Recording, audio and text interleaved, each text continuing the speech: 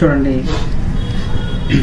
ప్రవచనం మూడవ ప్రవచనం అవసరం లేకుండా 1 మరియు 2 కలిపి సరైన జవాబు ఇవ్వగలిగితే ఫస్ట్ ఆన్సర్ పెట్టాలి, ఆప్షన్ ఏ పెట్టాలి, అంటే ఫస్ట్ వన్ పెట్టాలి. తర్వాత రెండవ ప్రవచనం అవసరం లేకుండా 2 మరియు 3, ఇది 3 అండి, 2 మరియు 3 ప్రవచనంలో కలిసి సరైన జవాబు ఇవ్వగలిగితే ఆప్షన్ 2 పెట్టాలి. ఒకటో ప్రవచనం అవసరం లేకుండా 2 మరియు 3 కలిపి ఇచ్చినట్లయితే ఈడేమో రెండో ప్రవచనం, ఈడ ఒకటో ప్రవచనం లేకుండా 1 మరియు 3 కలిపి సరైన జవాబు కలిగితే ఆప్షన్ 3 పెట్టాలండి. 3 కలిపి జవాబు కలిగితే ఆప్షన్ 4 పెట్టాలండి. ఫర్ ఎగ్జాంపుల్ చూడండి, బి వద్ద నుండి ఈ ఏ దిశలో ఉంది అంటే బి వద్ద నుండి ఈ అనేది ఏ దిశలో ఉంది. చూడండి, point of A is to be west of point of B అనేది ఏ అనేది బికి వెస్ట్లో ఉంది. వెస్ట్ అంటే ఏంటండి, ఇటు west. Point C is to the north of point B, C ఎటు ఉందండి, నార్త్లో ఉంది. చూడండి, point G is to the south of D, అంటే డికి సౌత్లో ఉందంటే డికి ఇది నార్త్ ఇది సౌత్ అనుకుంటే ఇది సౌత్లో ఇలా ఉంది. ఇది వేరే బొమ్మ, ఇది బొమ్మ అండి. Point G is 4 kilometre from the point B, అంటే బి నుంచి 4 కిలోమీటర్ల దూరంలో ఉంది. ఎవరు, జి. అది ఎటు సైడ్ అని చెప్పలేదండి. D is 9 metre from point D, అంటే డి అనేది బి నుంచి ఎంత దూరంలో ఉందండి, 9 మీటర్స్. ఇది 4, ఇది 9 మీటర్స్ అండి. తర్వాత point B is exactly middle between point of A and ఈ అండ్ పాయింట్ ఈ ఎలా ఉందండి, ఇక్కడ పాయింట్ ఏ అనేది point B is exactly middle between point A and ఈ. ఏకి ఈకి మధ్యలో ఎగ్జాక్ట్గా మిడిల్లో ఉందండి. ఇక్కడ ఏ, ఇక్కడ ఏ, ఇక్కడ ఈ, ఇక్కడ ఏ. అంటే ఇది ఆల్రెడీ చెప్పాం కదండి, ఫస్ట్ పాయింట్లో ఏం చెప్పాడు, point A is to be the west of point B. ఏకి వెస్ట్లో ఉంది, కరెక్టే కదండి. ఇక్కడ చివరి పాయింట్ నుంచి చూడండి, point B is exactly middle between A and ఈ, అంటే బి ఏకి మధ్యలో ఉంది. దీని నుంచి చూడండి, ఫస్ట్ క్వశ్చన్ చదవండి. బి వద్ద నుండి ఈ ఏ దిశలో ఉంది, బి వద్ద నుండి ఏ దిశలో ఉందండి, ఇది నార్త్, ఇది సౌత్, ఇది ఈస్ట్, ఇది వెస్ట్, అంటే ఈస్ట్ దిశలో ఈ ఉంది. అంటే దీనికి ఆన్సర్ దేని నుంచి వచ్చిందండి, 1, 3, అంటే బితో 2తో పని లేదు, ఎందుకంటే 2 ఏం చెప్పాడు అర్థం కాలేదు. జీ నుంచి point G south of D and G is 4 metre part B and point D is 9 metre of B and ఈ 2తో పని లేకుండా 1 మరియు 3తో పాయింట్లతో ఆన్సర్ వచ్చేసింది. అంటే చూడండి, ఇక్కడ చూడండి, మూడో ప్రవచనం అవసరం లేకుండా 2 మరియు 3 కాదు, రెండో ప్రవచనం అవసరం లేకుండా 1 మరియు 3లో పాయింట్తో వస్తే ఏం పెట్టాలండి, ఆప్షన్ 2. అంటే దీనికి answer option 2. Option 2.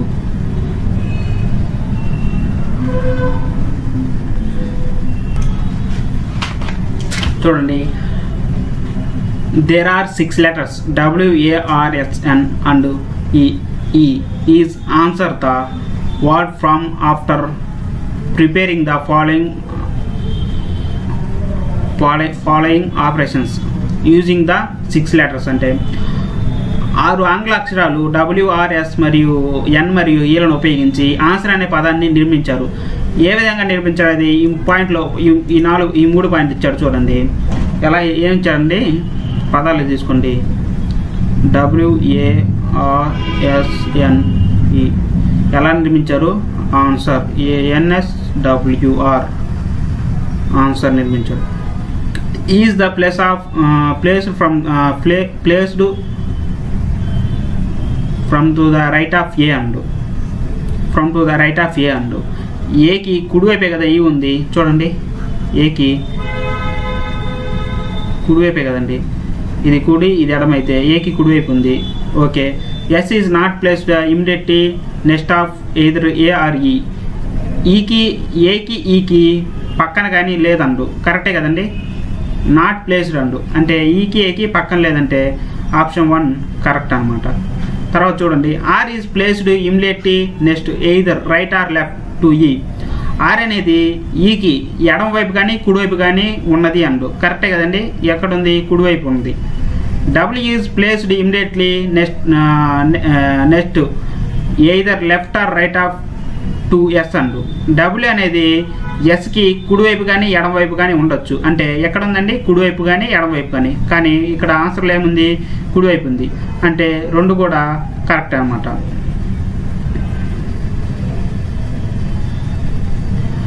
Both N and W R placed immediately next to yes and next to yes either left are right and. N comma డబ్ల్యూలు ఎస్కి ఎటుపక్కైనా ఉండొచ్చు కండి, ఎడమవైపు కానీ కుడివైపు కానీ ఎటైనా ఉండొచ్చు. చూడండి ఎన్ ఎస్ మధ్యలో ఎన్ డబ్ల్యూ మధ్యలో ఎస్ ఉంది. అంటే ఇది కూడా ఇంకోటి ఉంది చూడండి, the word does not begin with are. అంటే ఈ అక్షరం ఆర్తో స్టార్ట్ కాదు. అవును, ఇది ఏతో స్టార్ట్ అవుతుంది. ఏ is not placed immediately next of W. అంటే ఏ అనేది డబ్ల్యూ తర్వాత ఉండదు. అంటే డబ్ల్యూ తర్వాత ఉండదు. అంటే ఇది కూడా కరెక్ట్. అంటే ఈ మూడు ఉపయోగించి మాత్రమే ఆన్సర్ పదం అనేది కరెక్ట్గా ఫామ్ అయింది అంటుండు. అంటే ఈ మూడు ప్రవచనాలు దీంట్లో సాటిస్ఫై చేసే కదండి. అంటే ఆప్షన్ ఏందండి? 4. 1, 2, 3 కలిపితే సరైన జవాబు ఇవ్వగలిగితే, అంటే ఈ మూడు కలిపితేనే కదండి సరైన జవాబు ఇవ్వగలిగేది. అంటే ఆప్షన్ 4.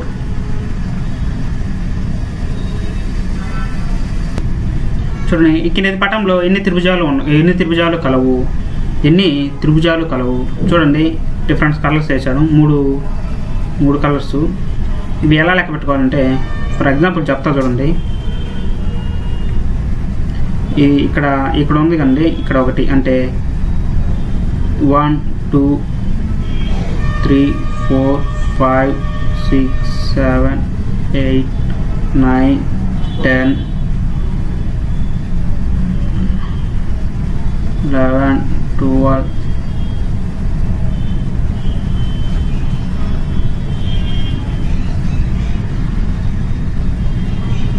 1. ఈ రెండు కలిపితే ఒకటే 3, 4 కలిపితే ఒకటండి.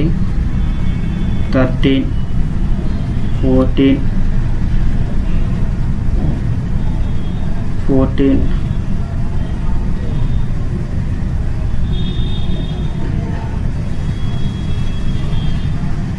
14. తర్వాత ఈ మూడు కలర్ ఉన్నాయి కదండి. 15, 16, 17. చూడండి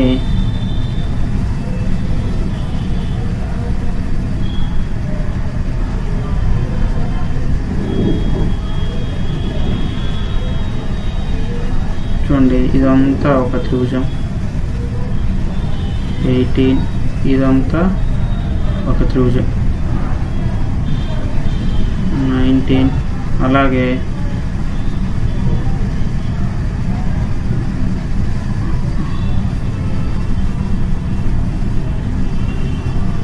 ఇది ఉంది కదండి బ్లూ కలర్, ఇదంతా ఒక త్రిభుజం. 20 ఇటు పక్క ఒకటి 21. ఇలా మొత్తం లెక్క అయితే ఎన్ని వస్తాయంటే మొత్తం త్రిభుజాలు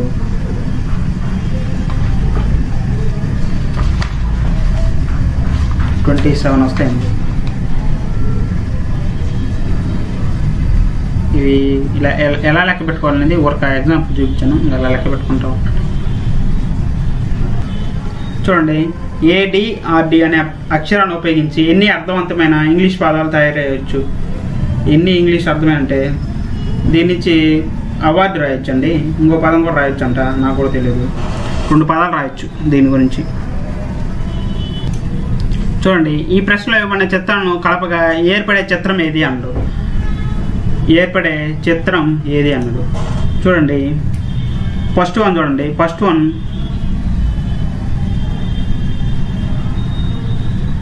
ఇది పొడుగు చిన్నది ఉందండి, కానీ ఇదే ఏర్పడుద్ది.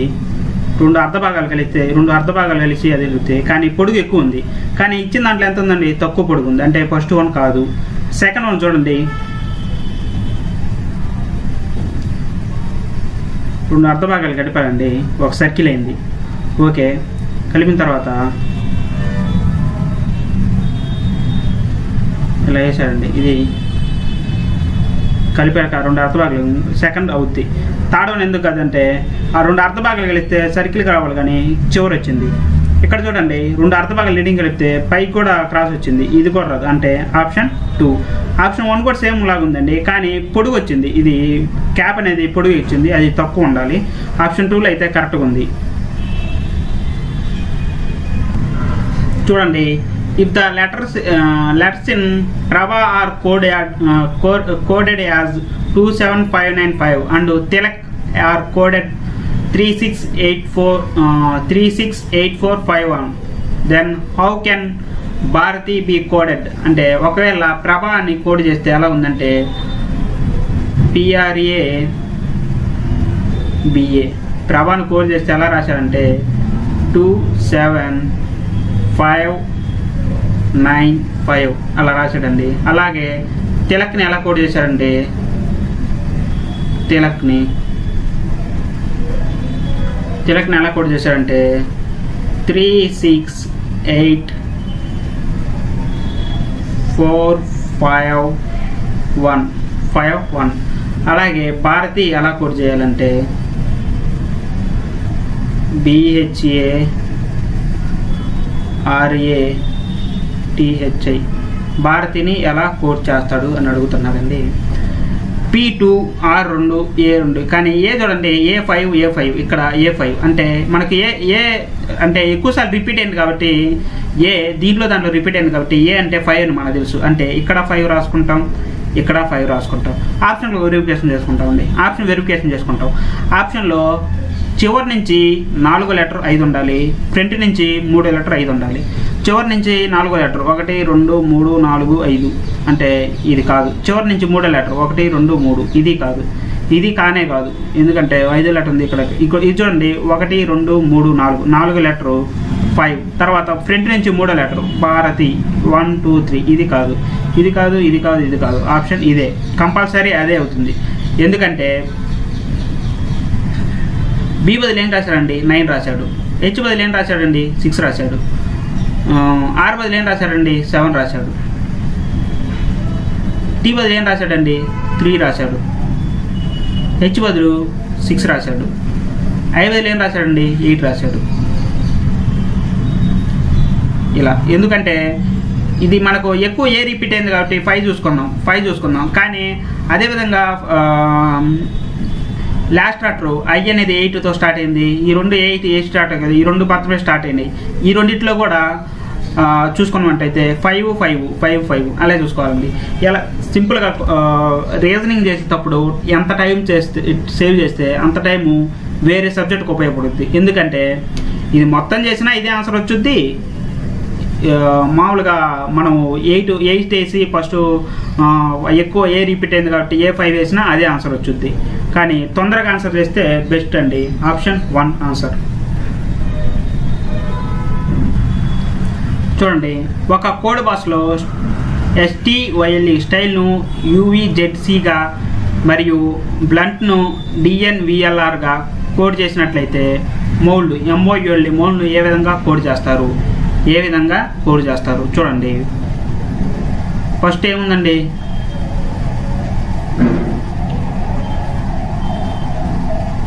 STYLE స్టైల్ని ఏ విధంగా కోడ్ చేశారండి? స్టైల్ని ఏ విధంగా కోడ్ చేశారు?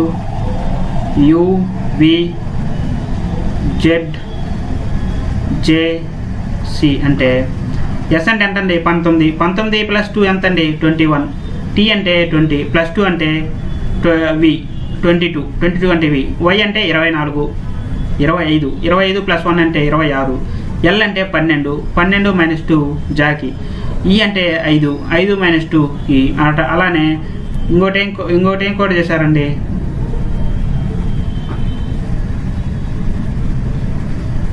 BLUNT ఎలా రాశారు? BLUNTని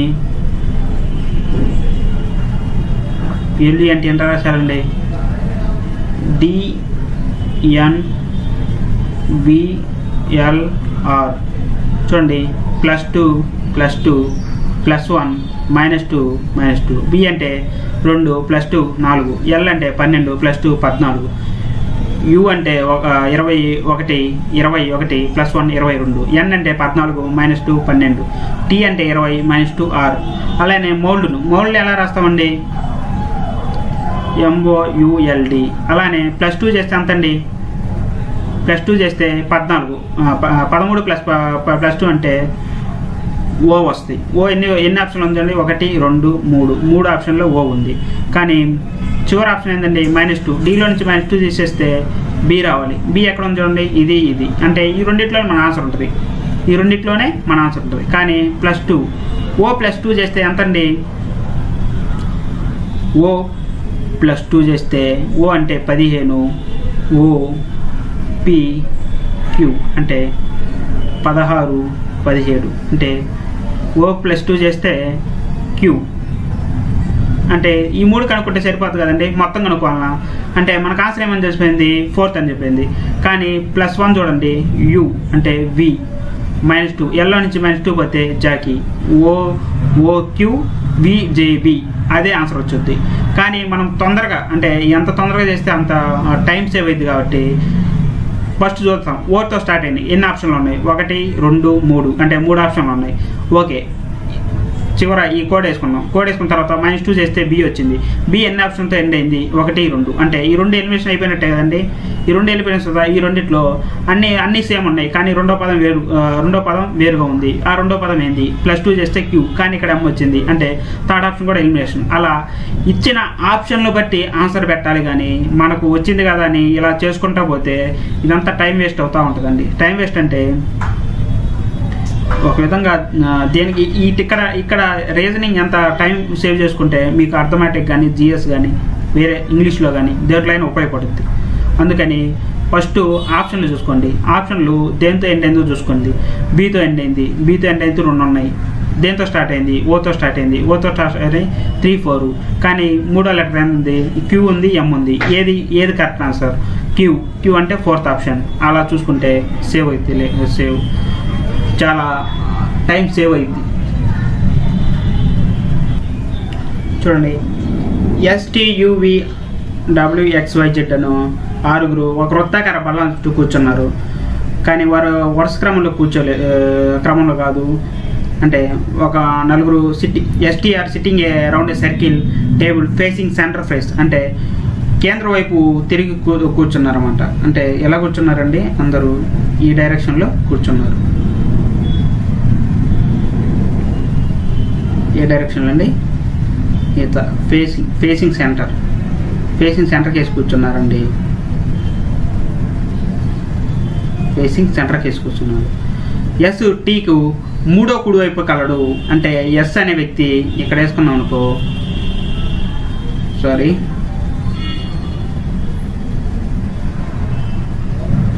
STకు కుడివైపున మూడో వైపున కూర్చున్నాడు.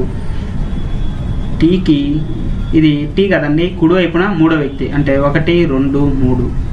S ఇక్కడ కూర్చున్నారండి కలడు. U మరియు Yకి మధ్యలో 3 వ్యక్తులు కలరు. Uకి Yకి మధ్యలో 3 వ్యక్తులు కలరంట.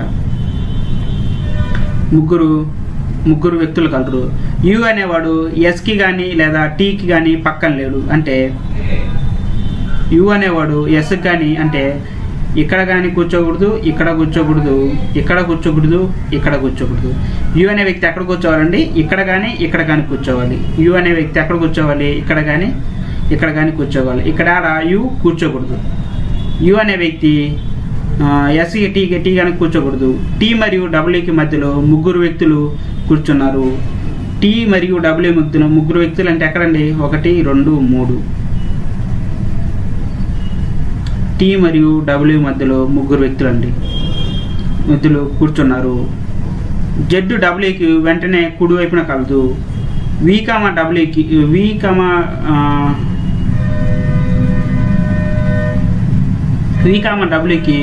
మూడో ఎడమ వైపు కలడు. Wకి మూడో ఎడమ వైపు కలడు.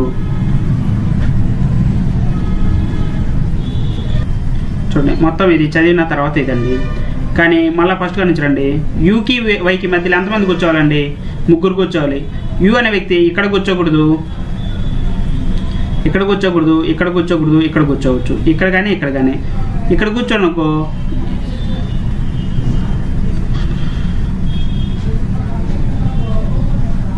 ఊరక యూ ఇక్కడ కూర్చోనుకో ఇక్కడ వై వస్తుందండి.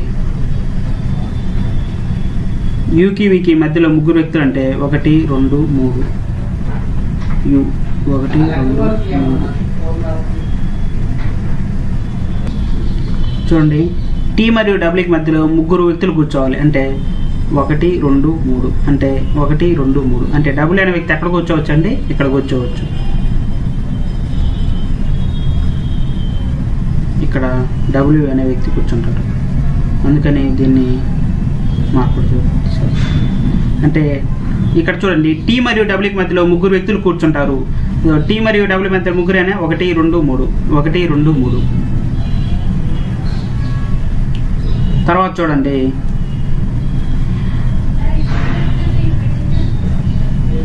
డబ్ల్యూ పక్క జెడ్ డబ్ల్యూకి వెంటనే కుడి వైపున కలడు. ఇటు మనకు ఆపోజిట్ అయినప్పుడు కుడి ఎడమైతే ఎడం కుడి అయితే కుడి వైపున కలడంటే జెడ్ ఎక్కడ వస్తుంది? ఇక్కడ వచ్చింది. జెడ్ ఎక్కడ వస్తుంది? ఇక్కడ వచ్చింది. చూడండి ఇవన్నీ కన్ఫ్యూజ్ లేకుండా మార్పు చేస్తున్నా. అయితే ఇక్కడ యూ రాదు అంటే ఇక్కడ యూ వస్తుంది. ఇక్కడే కదండి కూర్చోవాలి. యూ అక్కడ మాత్రమే యూ ఇక్కడ వస్తుంది. యూకి వైకి మధ్యలో ఎంతమంది ఉన్నారండి? ఇక్కడ వై రాసుకోవచ్చు. వైకి ముగ్గురు ఉండాలంటే ఇక్కడ వై రాసుకోవాలండి. 1 2 3 ఇక్కడ వై రాదు.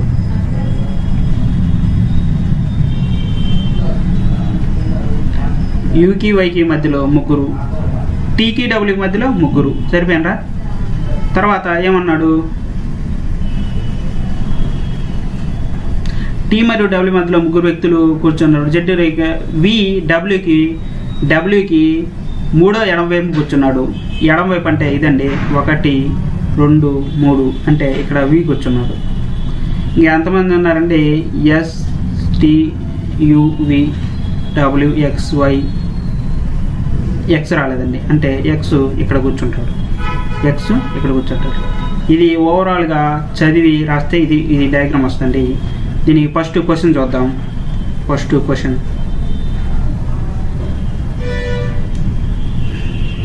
చూడండి, ఇది మొత్తం చూస్తే వచ్చింది కదండి.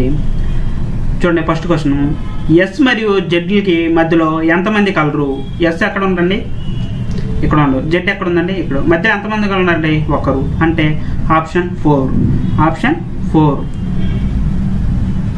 జెడ్ మరియు ఎస్లకి మధ్యలో ఎంతమంది ఉన్నారండి? ఒక్కరే. డబ్ల్యూ అది ఎవరని అడిగితే డబ్ల్యూ.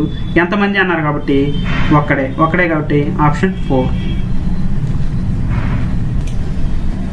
చూడండి, who among the following the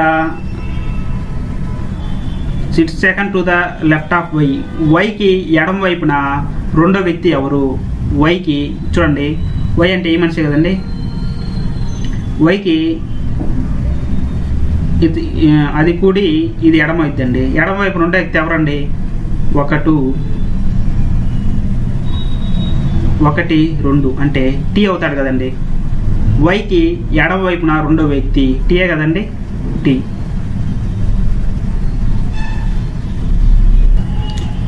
చూడండి 1 నుండి 99 వరకు ఎన్ని 8లు ఉంటాయి? 1 నుండి 99 వరకు ఎన్ని 8లు ఉంటాయి? చూడండి 1 to 10 8 ఉంటాయండి. ఎన్ని 8 ఉంటాయండి? 1 to 10 ఒకటి ఉంటుంది. 12 to 20 ఎన్ని ఉంటాయండి? ఒకటి ఉంటుంది. తర్వాత 20 to 30 ఎన్ని ఉంటాయండి? ఒకటి ఉంటుంది. 30 to 40 ఎన్ని ఉంటాయండి?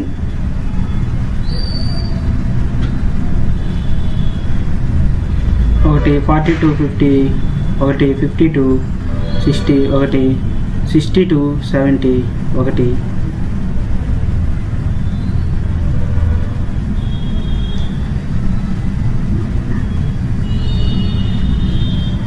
21 to 30 31 to 40 41 to 50 51 to 60 61 to 70 71 నుంచి 80 వరకు ఒకటే ఉంటుంది. అంటే ఒకటి కాదు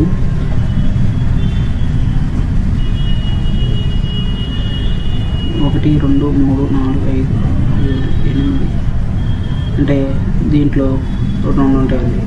అంటే 70 80 80 2 ఉంటాయి. తర్వాత 81 నుంచి 90 వరకు మొత్తం ఎన్ని పదాలు ఉంటాయి? ఎన్ని ఉన్నట్టండి? 10 ఉంటాయి. 91 నుంచి 90 వరకు అంటే 99 వరకు ఎన్ని ఉంటాయండి? 1. మొత్తం కూడా అండి 1 2 3 4 5 6 7 7 2 9 9 ఒక 9 ఒక 10 19 19 1 20 మొత్తం ఎన్ని ఎనిమిదిలు ఉంటాయండి? 20. మళ్ళా చెప్తా చూడండి. 1 to 10 1, 11 to 20 2, అట్ట 1 to 70 వరకు ఎన్ని ఉంటాయండి? 70 వరకు 6 ఉంటాయి. 70 to 80 ఇక్కడ 2 ఉంటాయి. 7 7 ఇక్కడ 2 ఉంటాయి. 81 to 90 10 ఉంటాయి. 90 to 99 1 ఉంటుంది. ఇక 2 7 2 9 9 10 అంటే 19 1 20 మొత్తం 20. చూడండి సిరీస్ రాసుకోండి. ABD DGK HMS MTB SPL.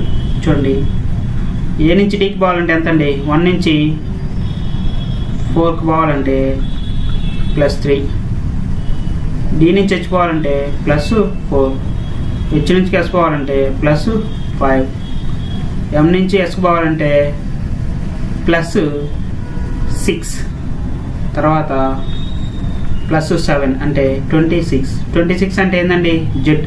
జెడ్తో start అయ్యేది ఏముంది? 3 అక్షరాలు ఉన్నాయి. అంటే 4 ఆప్షన్ కాదు.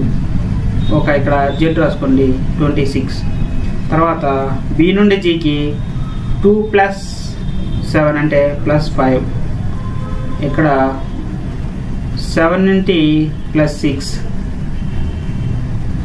+7 +8 అంటే 20 + 80 2080 - 26 అంటే 2. 26 అంటే బి +9. 2 + 9 ఎంత అండి? 11. 11 అనేది కే. అంటే ఈ రెండిట్లో 1, 2లో మన ఆన్సర్ ఉంది. ఇది కూడా కాదు, కే.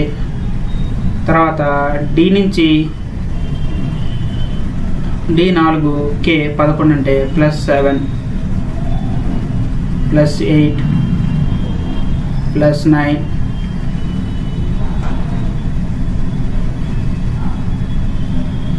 +10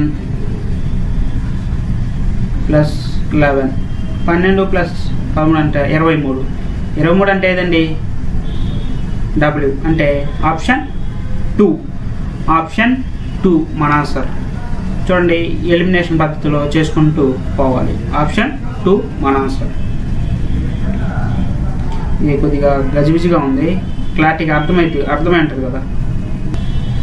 చూడండి 3, 15, 4, 16, 5, 17, 6 (7) కింద సిరీస్లో ప్రశ్నార్థకం ఉన్న చోట ఏ అక్షరం రావాలి అన్నది. అంటే చూడండి 3 + 15 + 4, 16, 5, 17, 6, (7). చూడండి 1 by 1 +1 +1 +1 +1. చూడండి +1 +1 +1 అంటే ఇక్కడ ఏమొస్తుందండి? 18. 18 ఎక్కడ ఉందండి? ఆప్షన్ 4. ఆప్షన్ 4. చూడండి ప్రశ్నార్థకాలు వచ్చే అక్షరాన్ని గుర్తించండి. ప్రశ్నార్థకాలు వచ్చే అక్షరాన్ని గుర్తించండి. A, N, B, N, B ఇది డబుల్ డాష్ అండి. Dash N C B double dash N C B N C B N C B. చూడండి మొత్తం అక్షరాలు కూడండి 1 2 3 4 5 1 3 4 5 6 7 8 9 10 11 12 13 14 15 అంటే దీన్ని ఎన్ని విధాలుగా విడగొట్టుకోవచ్చు అంటే 5 5 1 2 ఇదొకటి 5 విధాలుగా విడగొట్టుకోవచ్చు అండి. ప్రతి దాంట్లో 3 ఉంటాయి, 2 ఆప్షన్స్ ఉంటాయి. చూడండి ANCB అంటే ప్రతి అక్షరంలో C ఉంది, దీంట్లో C అంటే ప్రతి అక్షరంలో 4 అంటే 5 అక్షరాలు ఉండాలండి, 5 అక్షరాలు ఉండాలి. చూడండి ఏది సింక్ అవుతుందో వీటన్నిటిలో.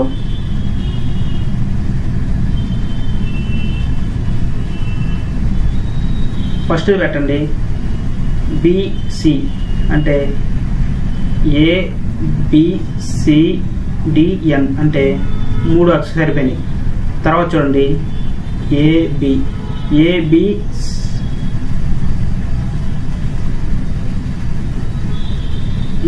అంటే కుదరదు, అంటే ఇక్కడ 2 Bలు వచ్చినాయి, అంటే ఫస్ట్ ఆప్షన్ కాదు.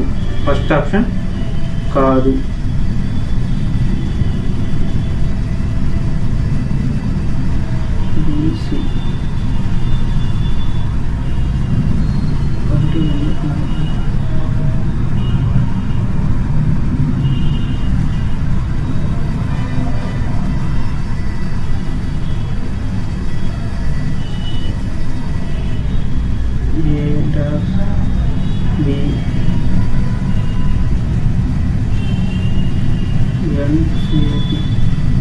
అంటే 2 Bలు వస్తున్నాయండి, ప్రతి దాంట్లో 2 Bలు వస్తున్నాయి. BC ABBNCB అదేవిధంగా ఎడబెడితే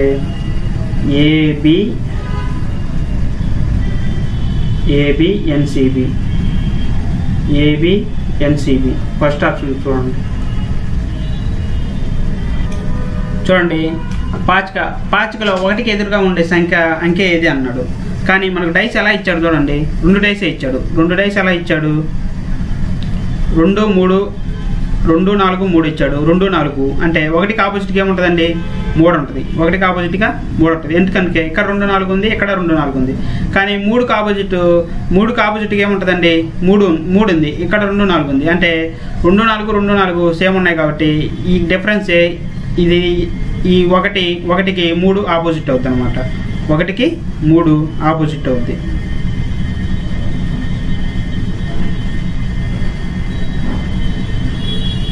ఇక్కడ 2 4 3 టేబుల్లో ఇక్కడ 2 4 1 అంటే ఈ 3 దీనికి ఆపోజిట్ అవుతుంది అర్థం.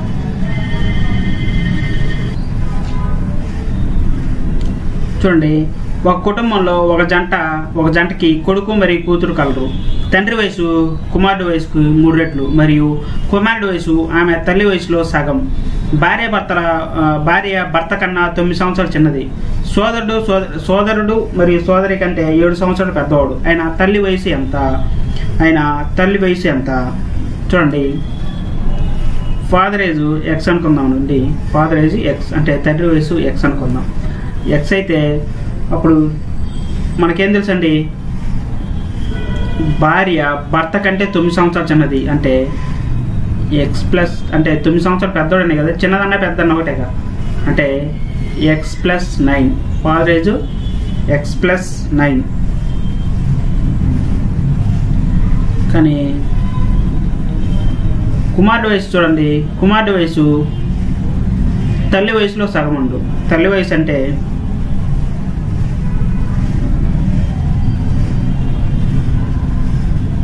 x/2. మదర్ది x/2 and. The age of daughter అంటే కూతురు వయసు ఎంత అండి, సోదరి కంటే 7 సంవత్సరాలు పెద్దది అంటే x-7.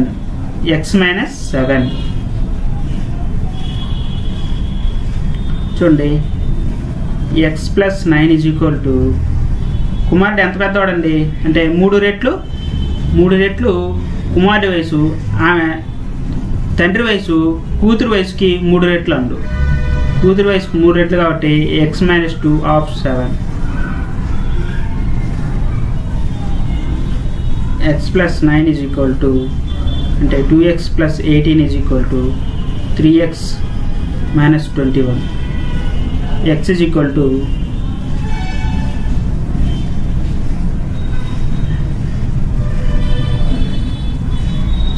by 2 ఉంది కదండి. అంటే 3x minus 2 minus 42 is equal to 42. చూడండి మళ్ళీ వేస్తాను.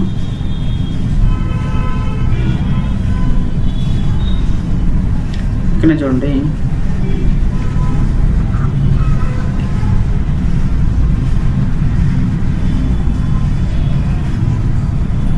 2x plus 18 is equal to 3x minus 14 ఉంది.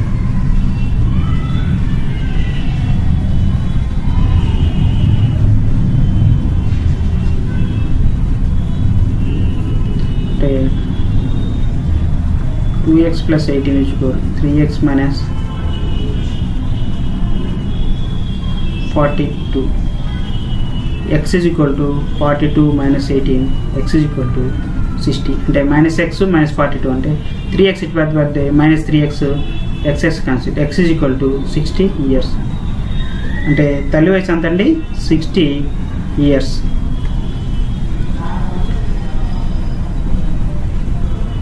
మళ్ళీ ఒకసారి చెప్తాను. మనకి తల్లి వయసు కాబట్టి mother age X అనుకుందామండి. Mother age X అనుకుందాం. ఎక్స్ అనుకుంటే ఫాదర్తో పోల్చుకుంటే ఎంత? 7 సంవత్సరాలు 9 సంవత్సరాలు చిన్నదంటే ఫాదర్ ఆఫ్ అంటే ఎక్స్ ప్లస్ 9 అయిద్దండి. ఫాదర్తో పోల్చుకుంటే ఎక్స్ ప్లస్ ఫాదర్ ఏజ్ ఎంత అయిద్దండి? 9 సంవత్సరాలు పెద్దవాడేగా వాళ్ళ అమ్మకంటే. చూడండి, భార్య భర్త కంటే 9 సంవత్సరాలు చిన్నదంటే వాళ్ళ నాన్న 9 సంవత్సరాలు పెద్దవాడనేగా ఎక్స్ అని ఉంటుంది. తర్వాత కుమారుడితో పోల్చుకుంటే, సన్తో పోల్చుకుంటే ఏమైంది? x/2 అంటే వాళ్ళ అమ్మ ఏజ్లో సగం ఏజీ. అంటే చూడండి, ఆమె తల్లి వయసులో సగం ఉంటుంది. ఎవరిది? కుమారుడిది, సన్ను, x/2. కానీ కూతురుతో పోల్చుకుంటే ఎట్టుంటుందండి? కానీ వీళ్ళిద్దరి మధ్య ఇది చూడండి, సోదరి కంటే 7 సంవత్సరాలు పెద్దవాడు, సోదరి కంటే 7 సంవత్సరాలు పెద్దవాడు. అంటే sun is equal to 7/2 of x minus 7/2. అంటే సోదరి కంటే 7 సంవత్సరాలు పెద్దవాడు.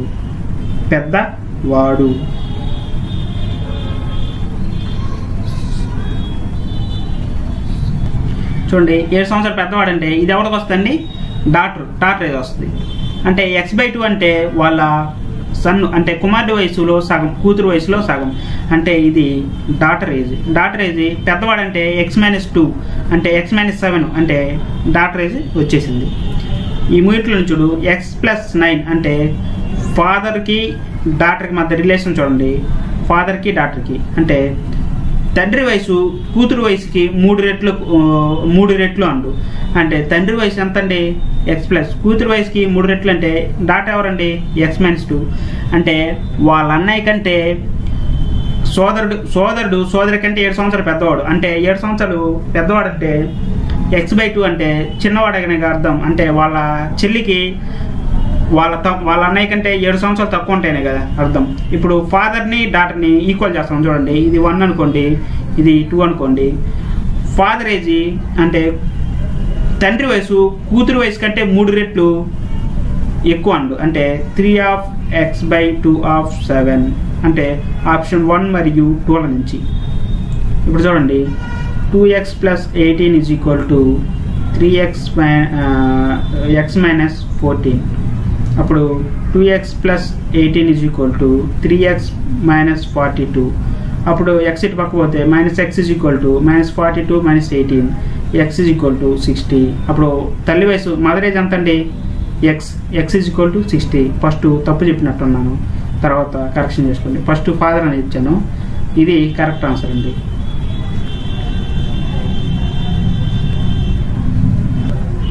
చూడండి పోయిట్ రాస్తే బుక్ ఏదండి, బుక్ ఎవరిదండి, ఆధార్, బుక్ ఎవరిదండి, ఆధార్ది. తర్వాత EGIK ఎలా రాశారండి, LJHF అంటే K+1 I+1 G+1 E+1. అలానే SUWY ఎలా రాస్తారండి, +1 అయితే XYZ వస్తుంది. జెడ్ అనేది మొదటి పదం ఎక్కడుందండి, జెడ్ అనేది మొదటి పదం ఆప్షన్ 1లోనే జెడ్ అనేది మొదటి పదం ఉంది, అందుకని ఈ డేట్లో ఎక్కడ లేదు, అందుకని అదే ఆన్సర్ అయింది. కాబట్టి చూసుకోండి W+1 అంటే 23 24 X అయితే, Uకి V, Sకి T అయితే, Sకి T అంటే జెడ్లో మొదటిగా తెలిసిపోయింది కాబట్టి ఆప్షన్ 1 పెట్టేస్తాం. చూడండి 2 8 అయింది, 2 8 ఎలా అయిందండి, 2 cube is equal to 8. అలానే 3 cube is equal 27. 2 cube 8 అయినప్పుడు 3 cube ఎంత అవుతుందండి, 27. చూడండి ఇంటర్నేషనల్ అనే పదంను ఉపయోగించి ఈ కింది వాటిల్లో ఏ పదంను ఏర్పరచలేము. ANNUAL అంటే ANNUAL అనేది దీంట్లో ఉంది, లామినేషన్ LAMNATION అనే పదం అక్షరం ఉపయోగించి క్రింది వాటిలో ఏ పదంను ఏర్పాటు చేయవచ్చు అన్నాడు. ఏ అనేది ఉంది, NN అనేది 2 సార్లు N ఉంది, U ఉంది, U ఉందండి, U లేదు. సరే ఇక్కడ M ఉంది, ఇక్కడ అసలు MA లేదు లోపల, ఇక్కడ M ఉంది, ఇక్కడ MA లేదు. కానీ ఈ రెండు కానప్పుడు ఇదే కదండి, INTRNAL ఇంటర్నల్, INTRNAL ఇంటర్నల్ అంటే ఏ పదం తయారు చేయవచ్చండి, ఫోర్త్ ఆప్షన్. ఎలా చెప్పాము, ANNU U అనే పదం అసలు లేదు, ఇంటర్నేషనల్ అనే పదంలో U అనే పదం లేదు, అది U అనే పదం వచ్చింది. కానీ M అనే పదం ఉందండి, M అనే పదం కూడా లేదు. దీంట్లో M ఉంది, దీంట్లో M ఉంది, దీంట్లో U ఉంది, అంటే ఈ పదాలు దీంట్లో లేవు. కానీ ఆప్షన్ 4 ఆ పదాలను ఉపయోగించి ఇంటర్నల్ అనే పదాన్ని తయారు చేయవచ్చు. చూడండి కీర్తి మరియు పంకజ్ వయసుల నిష్పత్తి 7:4. కీర్తి మరియు పంకజుల నిష్పత్తి 7:4. కీర్తి ప్రస్తుత వయసుకి అంటే ప్రెజెంట్ వయసుకి మరియు 7 సంవత్సరాల తర్వాత పంకజ్ వయసుకి మధ్య తేడా 5 సంవత్సరాలు. అంటే కీర్తి ప్రెజెంట్ 7x అన్నాం, పంకజ్ 7 సంవత్సరాల తర్వాత అంటే 4x + 7 తర్వాత వాళ్ళ మధ్య డిఫరెన్స్ ఎంత అండి, 5 అన్నాడు. అంటే 7x - 4x + 7 = 5 అన్నాడు. అంటే 7x - 4x - 7 = 5, 3x = 12x, x = 4, 4 7 28, 4 4 16. ఆయన ప్రస్తుత వారి వయసులో మొత్తం ఎంత అన్నాడు. x = 4 అయితే 12 ఎంత అంటే 44. ఇది మామూలుగా చేస్తే, కానీ షార్ట్ కట్ ఉంది చూడండి. దీనికి షార్ట్ కట్ ఏంటంటే ఆప్షన్స్ ఇచ్చాడు. ఒకటో ఆప్షన్ 44 ఇచ్చాడు, రెండో ఆప్షన్ ఎంత ఇచ్చాడంటే 28 ఇచ్చాడు, మూడో ఆప్షన్ 52 ఇచ్చాడు, నాలుగో ఆప్షన్ 36 ఇచ్చాడు. అయితే వారి ప్రస్తుత వయసులో అండు 7:4, 7 + 4 ఎంత అండి, 12 వాల్యుబుల్ ఎక్కడ ఉంది, ఒకటి 28 పోద్దా పోదు, ఇది పోద్దా పోదు, ఇది పోద్దా పోదు, కానీ ఒకటే పోద్ది, ఏది 44 ఒక్కటే పోద్ది. సచ్చినట్టు ఇది ఆన్సర్ అయింది. అందుకని 7 కీర్తి అయిన ప్రస్తుత వయసులో నిష్పత్తి ఎంత అండి, 44. కానీ మనకు లెక్క మొత్తం కావాలి అంటే ఇది వితిన్ సెకండ్స్లో పెట్టవచ్చు. ఎలా పెట్టవచ్చు అంటే ఏజ్ అడిగాడు 7:4. ఇది ఈ ఏజ్ అనేది కంపల్సరీ దీంట్లో డివిజిబుల్ అయింది, చూడండి 11 డివిజిబుల్ ఎక్కడైనా ఒక్కటి ఉందండి, ఒక్కటి కూడా లేదు. కానీ ఆప్షన్ 1 ఒక్కటే 11 డివిజిబుల్ ఉంది, అదొక్కటే ఆన్సర్ అయింది. అదొక్కటే ఆన్సర్ కాదు.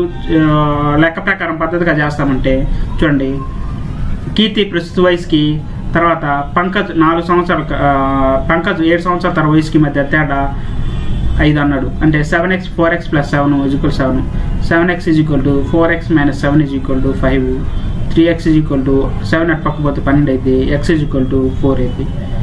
x = 4 అయింది. అప్పుడు x = 4 అయినా 11x ఎంత అంటే 7 4 11 44 ఎంత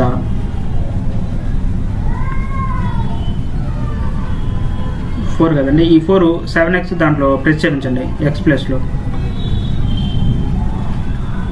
అంటే 7x 4xగా 28 16 ఈ రెండు కూడా అండి 28 + 16 44 ఇలా చేసినా అదే వస్తుంది. 7 4 11 కాబట్టి x = 4 అయినా 11 ఎంత 11 4 44 ఇలా చేసినా ఇదే వస్తుంది. ఇదేం లేకుండా ఆప్షన్ పెట్టి చేస్తే 44 వస్తుంది. చూడండి 390 రూపాయలని ఏబీసీలకు పంచవలను. బి వాటా ఏ కన్నా 20% ఎక్కువ మరియు సి కన్నా 20% ఎక్కువ అయినా ఏ వాటా ఎంత చూడండి. బి వాటా ఏ కన్నా ఎంత శాతం ఎక్కువ అండి 20% ఎక్కువ అంట. ఏ 100 అయితే బి ఎంత అండి 125. అదేవిధంగా బి కంటే ఎంత శాతం ఎక్కువ అండి B/C బి కంటే 20% అంటే 120 × 100 అంటే సి కంటే 20% ఎక్కువ. చూసి సరిపోయిందా? ఏ కంటే 25% ఎక్కువ, బి కంటే 20% ఎక్కువ. 25 4 25 5 0 0 క్యాన్సిల్ 6 5 అంటే A/B = 4:5 B/C = 6:5. చూడండి 6 4 24 6 5 30 5 5 25 అంటే A/B/C ఎంత అండి 24:30:25 24:30:25. కానీ ఏం అడిగండి ఏ వాటా అడిగిండు. ఏ బై మొత్తం కూడా అండి ఏ అంటే ఎంత అండి 24 24/2 3 5 5 2 7 79 ఇంటూ ఎంత అండి 395 కరెక్ట్ ఎగ్జాక్ట్గా ఎంత పడుతుంది అంటే 5 సార్లు అండి 5 9 45 5 35 4 39 అంటే 79 5 395 24 5 ఎంత అండి 120 అంటే ఏ వాటా ఎంత అండి 120. ఆప్షన్ 2. దీంట్లో కూడా షార్ట్ కట్ ఉందండి. దీంట్లో షార్ట్ కట్ ఏంటంటే A/B ఏంటంటే 24 అంటే 24:30:29 25 వచ్చిందండి. కానీ ఏ వాట అడిగాడు. ఏ వాట అనేది ఈ మూడిట్లో ఏది డివిజిబుల్ అవుతుందండి ఓన్లీ 2 మాత్రం డివిజిబుల్ అవుతుంది, మిగతా ఏది డివిజిబుల్ కాదు. అలా కూడా చూసుకోవచ్చండి. చూడండి సురేష్ ఒక టూత్ పేస్ట్ మరియు ఒక హెయిర్ జెల్ పై చేసిన సగటు ఖర్చు 55 రూపాయలు.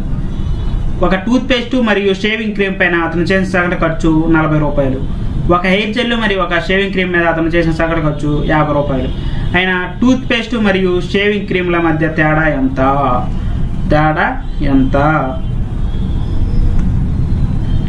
చూడండి ఇది చాలా సింపుల్గా వచ్చింది. టూత్ పేస్ట్ అంటే TH అనుకోండి మరియు హెయిర్ జెల్ అంటే HJ. హెయిర్ జెల్ సగటు ఖర్చు ఎంత అండి? సగటు ఖర్చు 55 రూపాయలు. సగటు అంటే రాసుల మొత్తంపై రాసుల సంఖ్య ఇంటూ 2 చేస్తే ఎంతండి? మొత్తం 55 కాబట్టి ఇంటూ 2 చేస్తే 110 రూపాయలు. టూత్ పేస్ట్ మరియు హెయిర్ జెల్ పైన ఖర్చు ఎంతండి? 110 రూపాయలు. అలానే టూత్ పేస్ట్ మరియు షేవింగ్ క్రీమ్ అంటే టూత్ పేస్ట్ అంటే CH, SH అంటే షేవింగ్ క్రీమ్ మధ్య చేసిన సగటు ఖర్చు ఎంత అండి? 40 రూపాయలు అంటే 80 రూపాయలు అంటే ఇంటూ 2నే కదండి.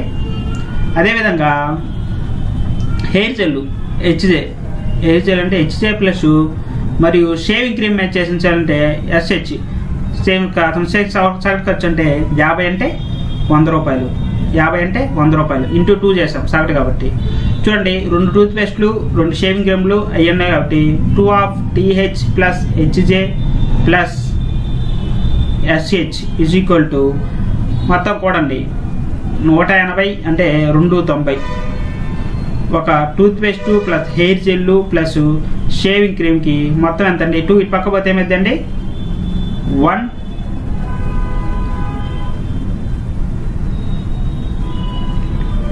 ఎంతండి 145/2 చేస్తే 2 1 2 4 8 2 5 10 అంటే ఒక టూత్ పేస్ట్ ఒక హెయిర్ జెల్ ఒక షేవింగ్ క్రీమ్ ఎంత అండి 145. మనకేం కావాలి టూత్ పేస్ట్ మరియు షేవింగ్ జెల్. టూత్ పేస్ట్ కావాలంటే హెయిర్ జెల్ మరియు షేవింగ్ జెల్ తీసేస్తే సరిపోద్ది కదండి. HJ + SH = 100. ఈ రెండు కొట్టుకుపోతాయి. టూత్ పేస్ట్ ఎంత అండి 45. టూత్ పేస్ట్ ఎంత అండి 45. కానీ మళ్ళీ ఏందో హెయిర్ జెల్ అండు.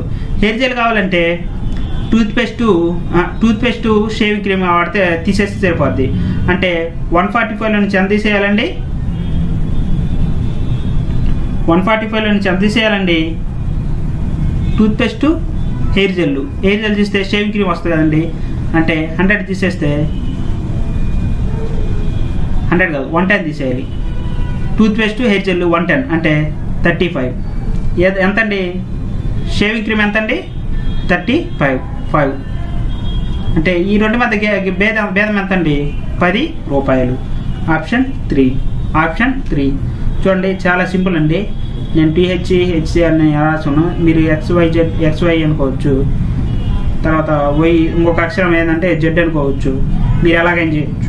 నేను టూత్ పేస్ట్ హెయిర్ జెల్కి మధ్య అంటే నాకు పేరు గుర్తడానికి టూత్ పేస్ట్ హెయిర్ జెల్ అని అనుకున్నాను. XY అనుకో గుర్తుపెట్టాను అనుకో. XY Y ఏదో తెలియదు కన్ఫ్యూజ్ అవుతాయి కాబట్టి tooth paste TH hair జెల్ను HJ అనుకొని ఇచ్చేసానండి. మొత్తం డిఫరెన్స్ ఎంత అండి? 10 రూపాయలు. చూడండి ఒక రూమ్ చుట్టుకొలత ఒక వృత్తాకారంగా ఉందండి. ఆ రూమ్ చుట్టుకొలత ఎంత అండి? 132. చుట్టుకొలత ఫార్ములా ఏంటండి? 2πr. 2πr = 132. మనకు R కావాలి కాబట్టి 132/2 ఇది 22/7 పైకి 7 పోతుంది. 22/7 పోతే 2 6 12 2 6 12 22 3 అంటే R = ఎంత అండి? 21. అయినా మీటర్కు ఒక 132 అయినా ఒక చదరపు మీటర్కు 3.5 చొప్పున రూమ్కి ఫ్లోరింగ్ వేయడానికి ఖర్చు. ఫ్లోరింగ్ వేయడానికి ఖర్చు అంటే ఏం తీసుకోవాలండి? వైశాల్యం సూత్రం ఏంటండి? 5r². 5r² అంటే 5 అంటే 22/7, R అంటే 7 21 × 21 7 3 సార్లు పోతుందండి. ఎంత అండి? ఫర్ స్క్వేర్ మీటర్కి చదరపు మీటర్కి ఎంత అవుతుంది? 13 రూపాయల 50 పైసలు ఇంటూ 3.5 చేస్తే పనిలో పని ఒకదైపోతుంది అన్నమాట. అంటే 66 × 21 × 13.5 66 × 13.5 యూనిట్ డిజిట్ ఏమైనా వస్తుందో చూడుకోండి. పాయింట్ పోయింది కాబట్టి చూడండి. ఫస్ట్ 66 × 21 చేద్దామండి. 66 × 21 చేస్తే ఎంత వస్తుంది? 66 2 136 పాయింట్ అండి. దీన్ని 13.5తో చేస్తే ఎంత వస్తుందండి? 13.5తో చేస్తే 1386 × 13.5 అంటే 18,771 అంటే ఎంత వస్తుంది? ఆప్షన్ 4.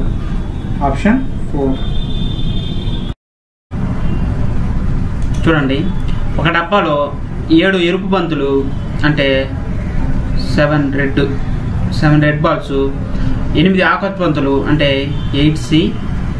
8 ఆకుపచ్చ అంటే గ్రీన్ మరియు 3 తెల్ల బంతులు ఉన్నాయి. 3 తెల్ల బంతులు కలవు అంటే వైట్ అండి.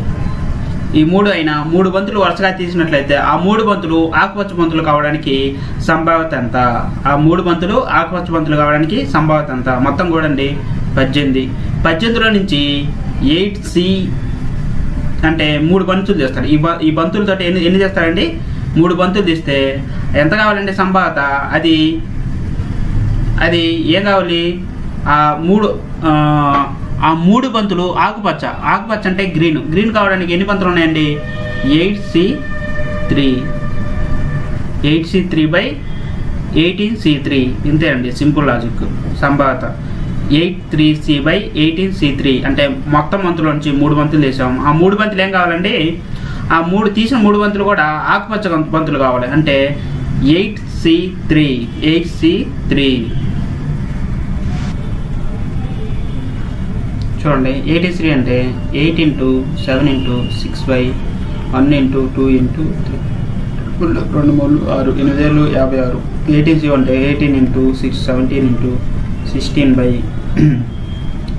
1 into 2 into 3 2 3 6 6 3 18 ఈ మొత్తం కూడుకుంటే ఎంత పెంచుకుంటే ఎంత అవుతుందంటే 816 అంటే 816/5 56 816/56 8 56 8 2 16 అంటే 7/102 ప్రాబిలిటీ ఎంత అండి 7/102 అంటే ఆప్షన్ 2. చూడండి ఇలాంటి లెక్కలు ఎక్కువ వస్తున్నాయండి. బీస్క్యూలో మార్కెటింగ్ మరియు ఫైనాన్స్ మరియు హెచ్ఆర్డి మరియు పర్సనల్ మేనేజ్మెంట్ కోర్సులో ఎంతమంది తగిన సీట్లు ఉన్నాయంటే స్కూల్ బి ఉందంట. School below marketing, finance, HRD తర్వాత పర్సనల్ మేనేజ్మెంట్ ఈ సీట్లు ఉన్నాయంట. ఇది కాలేజీ స్కూలు. ఈ స్కూల్లో ఈ సీట్లు ఎన్ని ఉన్నాయని ఎన్ని ఉన్నాయని చెప్పమంటుండు.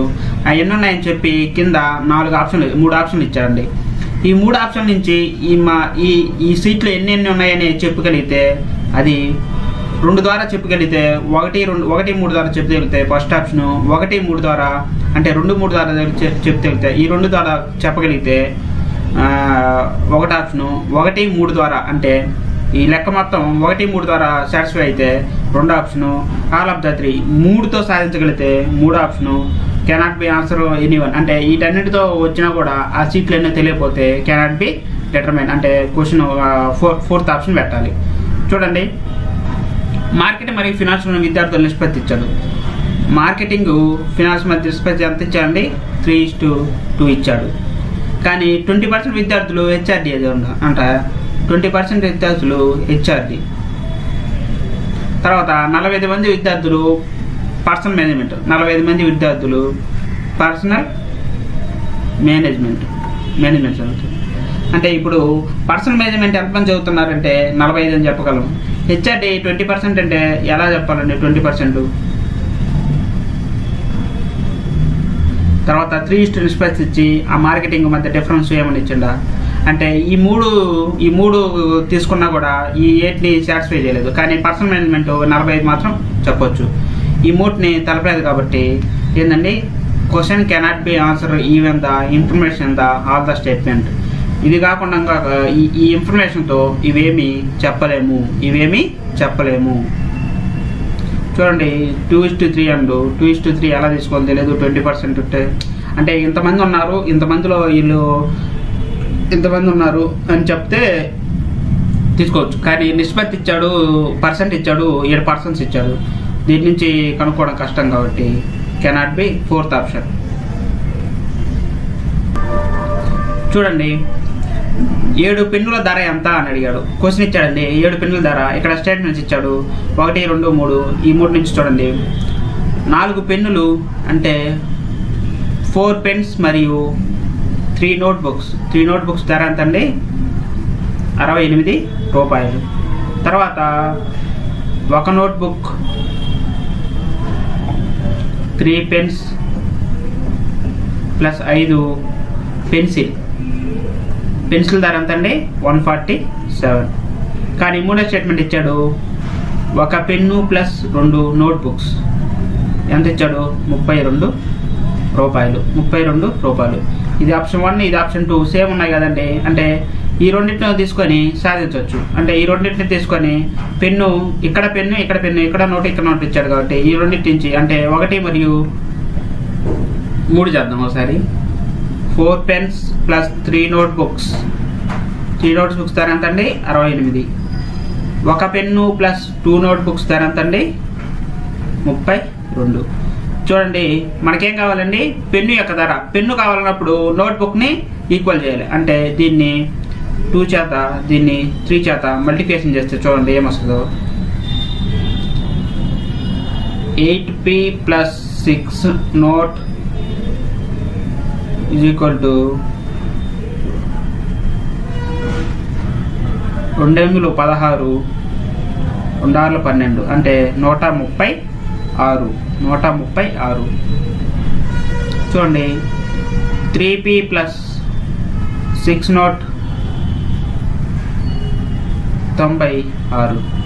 చూడండి, మైనస్ చేయండి. మైనస్ ఈ 6 నోట్స్ 6 నోట్ కట్టబడితే 5 pen is equal to 40, pen is equal to 80. మనకి ఎంత కలగండి? 7 పెన్నులు అంటే 7 ఎనిమిదిలు ఎంత అండి? 56. అంటే 7 పెన్నుల ధర వచ్చేసింది కదండి, 56. అంటే దేని నుంచి వచ్చిందండి? 1 ప్లస్ 3, 1 మరియు 3, 1 మరియు 3 నుంచి. అంటే 1 మరియు 3 నుంచి వస్తే ఏం చెప్పాలండి? ఆప్షన్ 2. ఆప్షన్ 2. ఇక్కడ కూడా నోట్బుక్ పెన్ను గురించి ఇస్తే దీని గురించి చెప్పొచ్చు, కానీ దీన్ని అదనంగా ఏమి యాడ్ చేసింది? పెన్సిల్ యాడ్ చేశాడు. పెన్సిల్ యాడ్ చేశాడు కాబట్టి మనకి ఎక్కడ పెన్సిల్ గురించి మాట్లేదు. అందుకని దీని నుంచి రెండో దాని నుంచి కనుక్కోలేము. కానీ 1 2 నుంచి 4 పెన్ను ప్లస్ 3 నోట్బుక్స్, ఇక్కడ 1 పెన్ను ప్లస్ 2 నోట్బుక్స్ అంటే సేమ్ ఉన్నాయి. సేమ్ ఉంటే 2 వేరువేరుగా ఉంటుంది. దాని నుంచి ఏం చేయొచ్చు అండి? పెన్ ఎంత, నోట్బుక్ ఎంత కనుక్కోవచ్చు. కానీ వాడేమడిగాడు? పెన్ను అడిగాడు. పెన్ను ధర అడిగాడు కాబట్టి 1 మరియు 3 నుంచి సాధించవచ్చు. ఆప్షన్ 2. ఆప్షన్ 2. చూడండి, టీమ్ ఏ చేసిన పరుగుల సంఖ్య ఎంత? టీమ్ ఏ ఎన్ని పరుగులు చేసింది అనేది సంఖ్య చెప్పాలండి. చూడండి, టీమ్ ఏ 2 అంటే ఏ మరియు బిల మధ్య మ్యాచ్ జరిగింది. టీమ్ ఏ 32 పరుగులు ఎక్కువ చేశాడు. అంటే ఇటు మధ్య గ్యాప్ ఎంత అండి? 32. కానీ సెకండ్ టీంలో చూడండి, టీమ్ ఏ మరియు టీమ్ బి పరుగుల నిష్పత్తి 29:25. అంటే 4 ఎంత అండి? 4 32. 4 32 అయితే 29 ఎంత అండి? 29 × 4 8 32, 8 72, 8 2 16 అంటే 23. అంటే టీమ్ బి పరుగులు ఎంతండి? 232. అంటే 1 మరియు 2లతో ఏమైందండి? స్టేట్మెంట్ 1 స్టేట్మెంట్ 2లతో ఆన్సర్ వస్తుంది. కానీ చూడండి, స్టేట్మెంట్ 1 ఎయిదర్ ఆర్ 3 అంటే 1 లేదా 3 నుంచి, 1 నుంచి లేదా 3 నుంచి కూడా రావచ్చు అని, 2 నుంచి లేదా 3 నుంచి కూడా రావచ్చు అని. కానీ చూడండి, runs scored by team A wear 160% of the runs scored by team B. అంటే టీమ్ ఏ పరుగులు టీమ్ బి పరుగులు 116%. అంటే ఏబి 116 పరుగులు, బి ఏమో 100 పరుగులు చేసింది. అంటే ఎంత? ఈ రెండు మధ్య డిఫరెన్స్ ఎంత అండి? మనకేమిచ్చాడు? ఫస్ట్ స్టేట్మెంట్ 1 నుంచి 32 పరుగులు గెలిచిన అంటారు. అంటే 1 అంటే ఈ రెండు మధ్య తీసేస్తే ఎంత అండి? 160 32 అయితే టీమ్ ఏ పరుగులు కావాలి. 116 ఎంత? 116 × 32/16. 16 2 6 ఎంత అండి? 12. 2 3 2 1 2 3 2 1 2 అంటే 232. అంటే స్టేట్మెంట్ 1 నుంచి 2 నుంచి 232 ఆన్సర్ వస్తుంది. స్టేట్మెంట్ 1 నుంచి 3 నుంచి స్టేట్మెంట్ 1 మరియు 1 అండ్ 2 నుంచి ఎంత వచ్చిందండి? 2 ఏ పరుగుల సంఖ్య 232 వస్తుంది. మరియు 1 అండ్ 3 నుంచి కూడా ఎంత వచ్చిందండి? 232. అంటే ఆప్షన్ ఏం పెట్టాలండి? Option 3 1 and either 2 are 3. 1 లేదా 2 నుంచి లేదా 3 నుంచి సమాధానం వచ్చును. చూసి సరిపోయింది కదండి. 1 లేదా 2 నుంచి సమాధానం వస్తే 1 లేదా 3 నుంచి కూడా సమాధానం వచ్చుద్ది.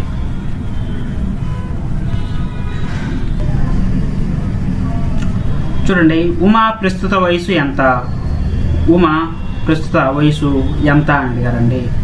చూడండి, ఉమా వయసు ఆమె తల్లి వయసులో 4వ వంతు అన్నాడు. ఉమా వయసు మదర్ తన వయసులో ఎంత అండి? 1/4 4వ వంతు అన్నాడు. అంటే ఉమా బై మదర్ లేజ్ నిష్పత్తి ఎంత అండి? 1:4. అదేవిధంగా 4 సంవత్సరాల తర్వాత ఆమె వయసు ఆమె తల్లి వయసులో, అంటే ఉమా వయసు ఆమె తల్లి వయసులో 1/3 అండు. అంటే మదర్ ఆఫ్ 1/3. అంటే ఇటు మదర్ ఎక్కడికి పోతే ఏమైందండి? ఉమా బై పరిష్కారం చెప్తుంది. ఉమా ఈమా మదర్ ఉమా వయసు ఆమె తల్లి వయసుకు 4వ వంతు అండు. అంటే 4వ వంతు ఏమో 1 వంతు అనుకుందాం. అంటే Uma by mother is equal to 1/4. అదేవిధంగా 4 సంవత్సరాల తర్వాత ఉమా వయసు అతని తల్లి వయసులో 3వ వంతు అండు. అంటే Uma mother is equal to 1/3. అంటే 1:3 అన్న 1/3 అన్న ఒకటేగా. చూడండి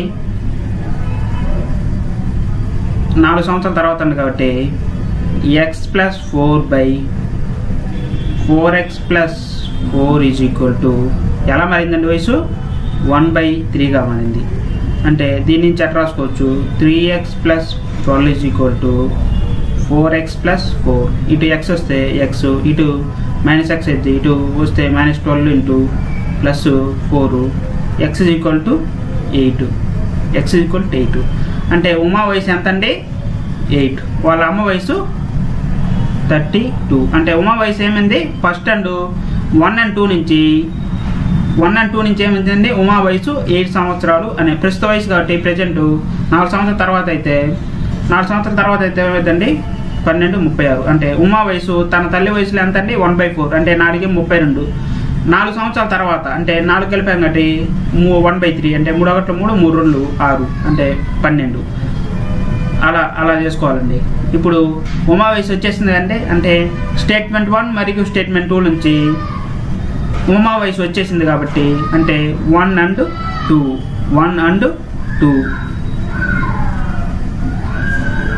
అంటే ఉమా సోదరు వయసు కన్నా 4 సంవత్సరాలు చిన్నదండి. ఉమా సోదరు వయసుతో సంబంధం లేదు. అంటే 1/3తో వచ్చింది కాబట్టి అది అవసరం లేదండి. ఉమా వయసు వచ్చిందంటే 1 and 2. చూడండి వడ్డీ రేటు ఎంత అంటే వడ్డీ రేటు కనుక్కోవాలండి ఎలాగైనా సరే. 2 సంవత్సరాల కాలంలో బార్ వడ్డీ మరియు 2 సంవత్సరాలు వచ్చు చక్ర వడ్డీ మరియు బార్ వడ్డీల మధ్య తేడా 150 రూపాయలు ఉందండి. అంటే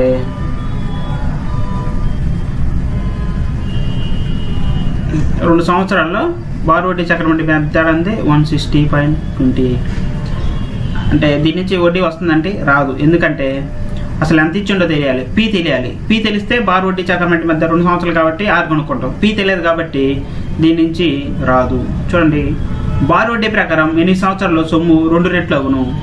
బార్ వడ్డీ ప్రకారం 8 సంవత్సరాలు 2 రెట్లు అగును. అంటే ₹1 ఇన్వెస్ట్ చేసామనుకో 8 సంవత్సరాల తర్వాత అది ఎంత అవుతుందండి ₹1గా తిరిగి వస్తుంది. అంటే వడ్డీ రేటు చెప్పవచ్చు అండి చెప్పొచ్చు. అంటే 100/8 ఈజ్ ఈక్వల్ టు 8 1 8 8 2 16 16 అంటే 4 అంటే 1/2%. అంటే 12.5% వడ్డీ రేటు. అంటే ఆప్షన్ 2 నుంచి చెప్పొచ్చు. తర్వాత 3 ఆప్షన్ ఉంది. 22,020పై వచ్చు వడ్డీ 325 అంటే 2,500పై వచ్చు వడ్డీ ఎంత అండి 3,125 రూపాయలు. ఏ వడ్డీ అండి చక్ర వడ్డీ అని చెప్పిండా బార్ వడ్డీ చెప్పిండా? సరే బార్ వడ్డీ అనుకుందాం. బార్ వడ్డీ ఎన్ని సంవత్సరాలకి అంటే బార్ వడ్డీ అంటే టైం ఉంటే చెప్పేయచ్చు, లేదా రేట్ ఆఫ్ ఇంట్రెస్టే కనుక్కోండి కాబట్టి టైం ఉంటే చెప్పేయచ్చు. టైం లేదు కాబట్టి చెప్తామండి చెప్పలేము.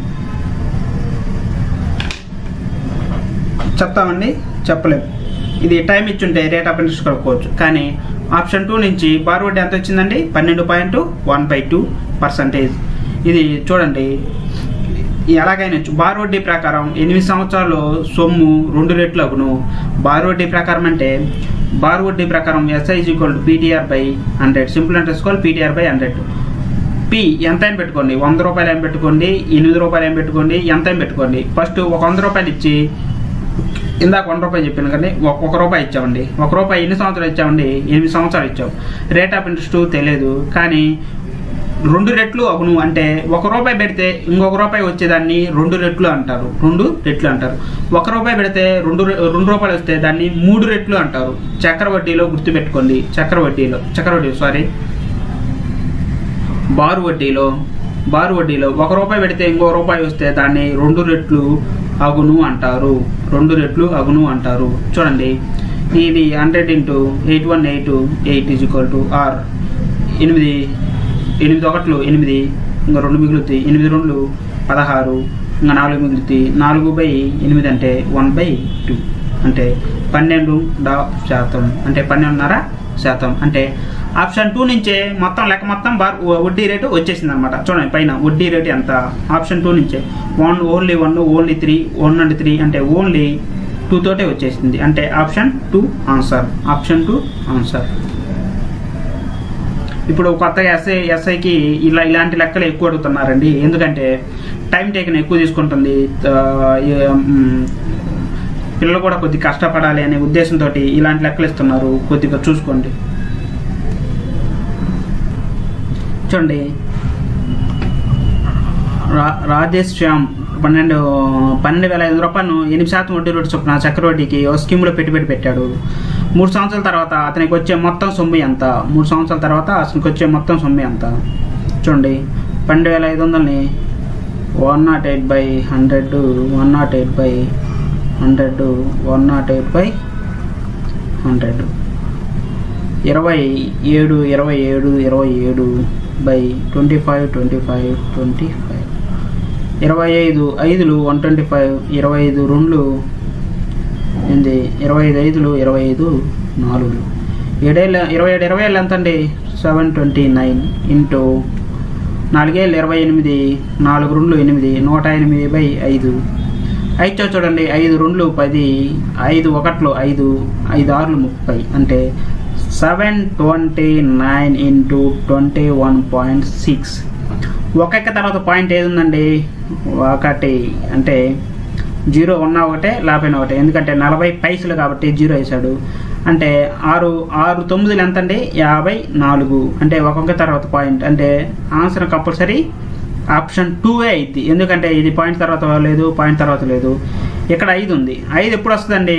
ఇక్కడ 5 6 ఎక్కల్లో 5 అసలు వస్తుందండి? అస్సలు రాదు. అందుకని పాయింట్ ఇదే వస్తుంది. కాబట్టి మీకోసం ఒకసారి చూడండి, చేసి చూస్తా. 6 9 ఎంత అండి? 54.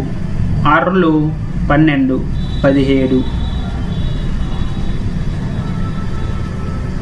42, 43, 9, 2, 7. సెకండ్ డిజిట్ కూడా చూసుకోండి. 2 9లు 18, 2 4 5, 2 14. మొత్తం కూడితే 4 7 6 9, 3 2 ఇక్కడ 1 మిగులుతుంది. ఈ 10 1 14 అంటే 1 3 14.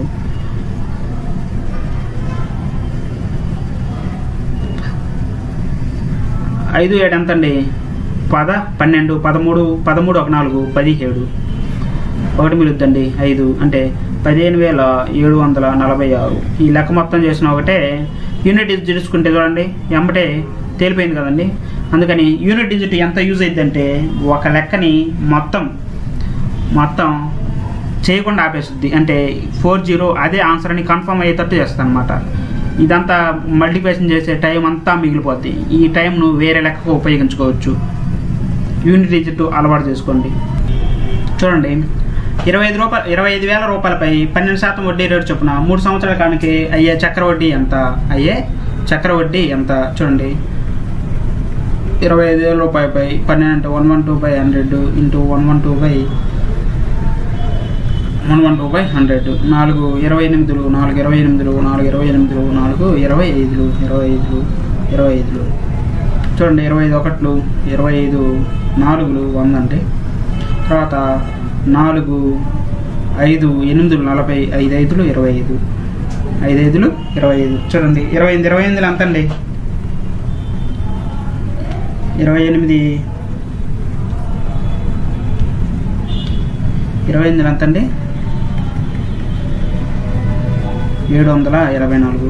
784 ఇంటూ 28 ఎంత అండి?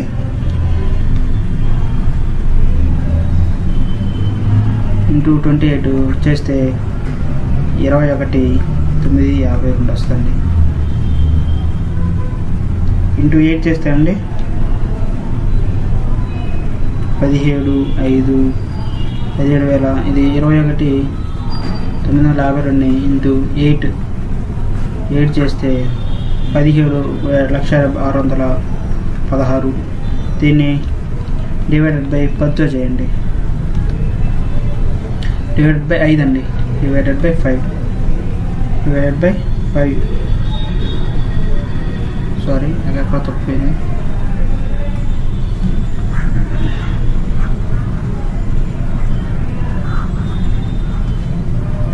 ఇది మొత్తం పెంచుకుంటే ఎంత వస్తుందంటే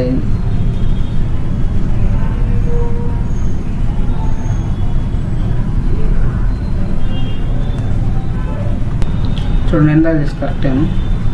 28 ఎంత అండి?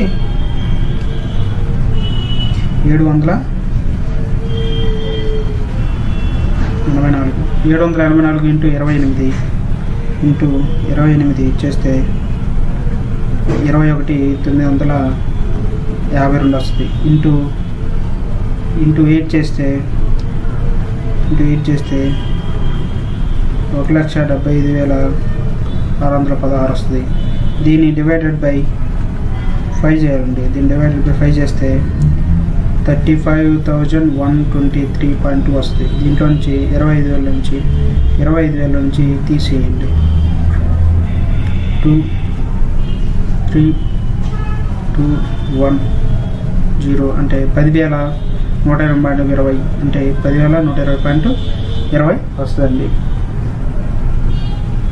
అదేవిధంగా ఇక్కడ యూనిట్ డిజిట్ చూసుకుంటే 2 8 2 16 అనేది దేంట్లో 5 ఎన్నిసార్లు డివైడ్ చేస్తుంది?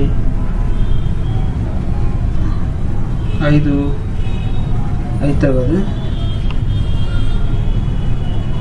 యూనిట్ చూడడం కష్టంగా ఉంది. యూనిట్ కనుక్కోవడం కష్టం అండి. ఇక్కడ 2 ఉంది కాబట్టి కొద్దిగా కష్టంగా ఉంటుంది. ఈ 2 ఆప్షన్లో ఒకటని తెలుస్తుంది. చూడండి, ఒక దీర్ఘచతురస్రాకార స్థలం యొక్క చుట్టుకొలత దాని వెడల్పు బీకి 5 రెట్లు అన్నాడు. దాని వెడల్పు బీకి 5 రెట్లు అంటే 2 + b చుట్టుకొలత ఎంత అండి? వెడల్పు బీకి 5 ఇంటూ బి. వెడల్పు బీకి 5 రెట్లు అన్నాడు. దాని యొక్క పొడవు ఎంత ఇచ్చాడండి? L = 75 metres. అయినా దాని వైశాల్యం అంటే ఎంత సూత్రం ఏదంటే L ఇంటూ బి. దీన్ని 2 L ప్లస్ పెట్టండి. 75 + b = 5b అంటే 150 + 2b = 5b. అప్పుడు 150b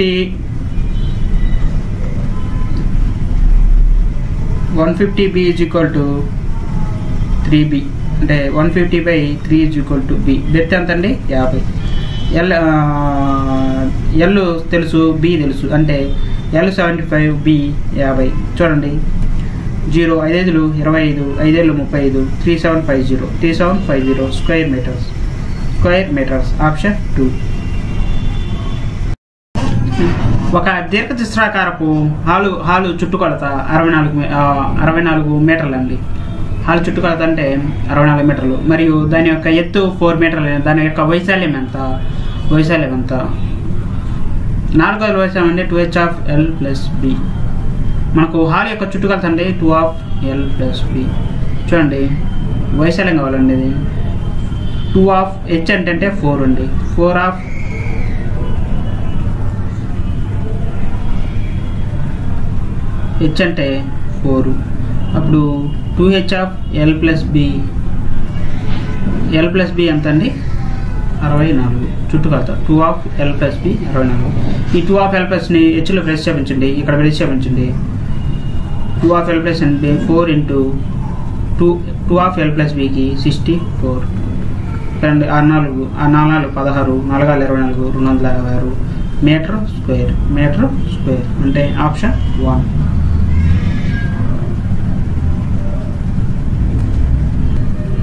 చూడండి, సుమన్ కేజీ 150 రూపాయల ధర కలిగిన 18 కేజీలు వెన్నను మరియు కేజీ 175 రూపాయల ధర కలిగిన 12 కేజీల వెన్నను ఒక మిశ్రమంగా చేసి దానిపై 10% రావాలంటే కేజీ వెన్న ఎంతకు అమ్మాలి? 150 × 18 ఎంతండి?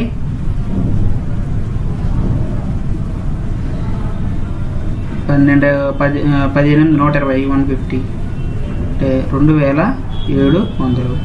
ఇది ఒక మిశ్రమం. తర్వాత 175 ఇంటూ 12 1710 తర్వాత 350 0 0 0 అంటే 2100 ఇది తెలుసు కదండి. 12 అంటే 12 10 1750 175 2 350 కూడితే 2100. ఈ రెండు కూడండి 4800. మొత్తం ఎన్ని కేజీలు అండి? ఈ యొక్క 18 ఈ యొక్క 12 12 ఎన్ని 30 కేజీలు. అంటే 30 కేజీలు కేజీ ఎంత రమ్మాలండి? 160 రూపాయలు. కానీ ఎంత లాభం రావాలి? 10%. అంటే 10/100 10/100. 0కి 0కి క్యాన్సిల్, 0కి 0కి క్యాన్సిల్. 160 ప్లస్ 16 అంటే 176 రూపాయలకి అమ్మాలి. 176 రూపాయలకి అమ్మాలి. చూడండి, ఈ రెండు పెంచాం, ఈ రెండు పెంచాం. బై 30 ఎంత చేసామండి? 18 కేజీలు 12 కేజీలు బై 30 చేస్తే 120కి అమ్మితే లాభం కానీ లాస్ కానీ రాదు. కానీ 10% లాభం కాబట్టి 160లో 10% అంటే 16 కూడితే 176 కేజీ 176 రూపాయలకి అమ్మితే ఎంత లాభం వస్తుంది? 10% లాభం వస్తుంది. చూడండి, స్టార్ గుర్తులో ఏ విలువ వస్తుంది? స్టార్ గుర్తులో ఏ విలువ వస్తుంది? అసలుకి ఇది 256 ఎంత వచ్చిందో చూడండి. 8 రూపాయలు ఎంత అండి? 16 స్క్వేర్ 256. అదేవిధంగా 12 ఎంత? 12 6 ఎంత అండి? 72 స్క్వేర్ ఎంత అండి? 5184. అదేవిధంగా 12 ఎంత అండి? 68 స్క్వేర్ అంటే యూనిట్ డిజిట్ ఎంత రావాలండి? 4 రావాలండి. 4 ఎన్ని వచ్చినాయండి యూనిట్ డిజిట్లో? ఇదొకటి వచ్చింది. కానీ ఆర్ఆర్లు ఎంత అండి? 36. అంటే 36 అంటే 40కి దగ్గరలో, అంటే 65 ఎంత అండి? 65 మనకి ఈజీ కదండి. 5 5 25 6 42 25 అంటే 42 దగ్గరలో ఉండాలి. అంటే 100 అటు ఇటు 200 అటు ఇటు ఉండాలి. కానీ ఇది 6000లో ఉంది కాబట్టి ఇదే ఆన్సర్. కాబట్టి చేసి చూడండి. 68 ఇంటూ 68 8 8 64 8 6 48 కాస్త 54 అయింది. 6 48 6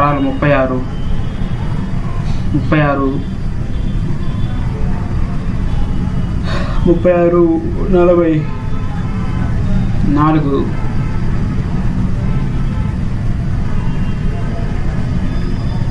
6 46 24. సరిపోయింది కదండి.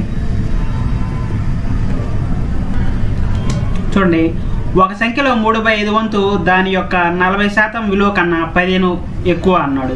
అయినా ఆ సంఖ్య ఏది? ఒక సంఖ్య అనేది ఎక్స్లో 3/5 వంతు -40% కంటే ఎంత ఎక్కువ అండి? 15 ఎక్కువ. 40x/100 = 15%. పర్సెంటేజ్ అండి కాబట్టి ఇంటూ 100 వేసామండి. 0కి 0కి cancel. 5 2 5 5. 3x - 2x/5 = 50. x = 75. x = 75.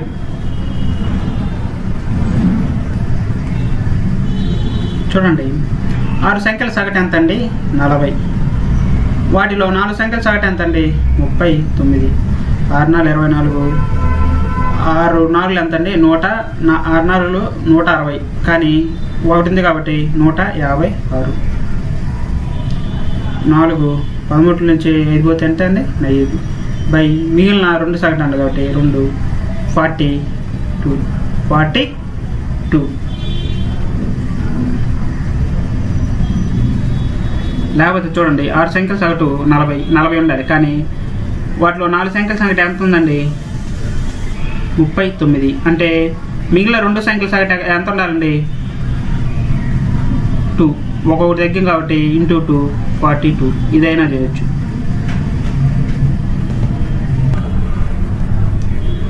చూడండి, 282 యాపిల్ ధర 1974 రూపాయలు. అయినా 36 డజన్లు అంటే 36 డజన్లు అంటే ఇంటూ 12. 360 ఇంటూ 72 432. 432 యాపిల్ ధర ఎంత?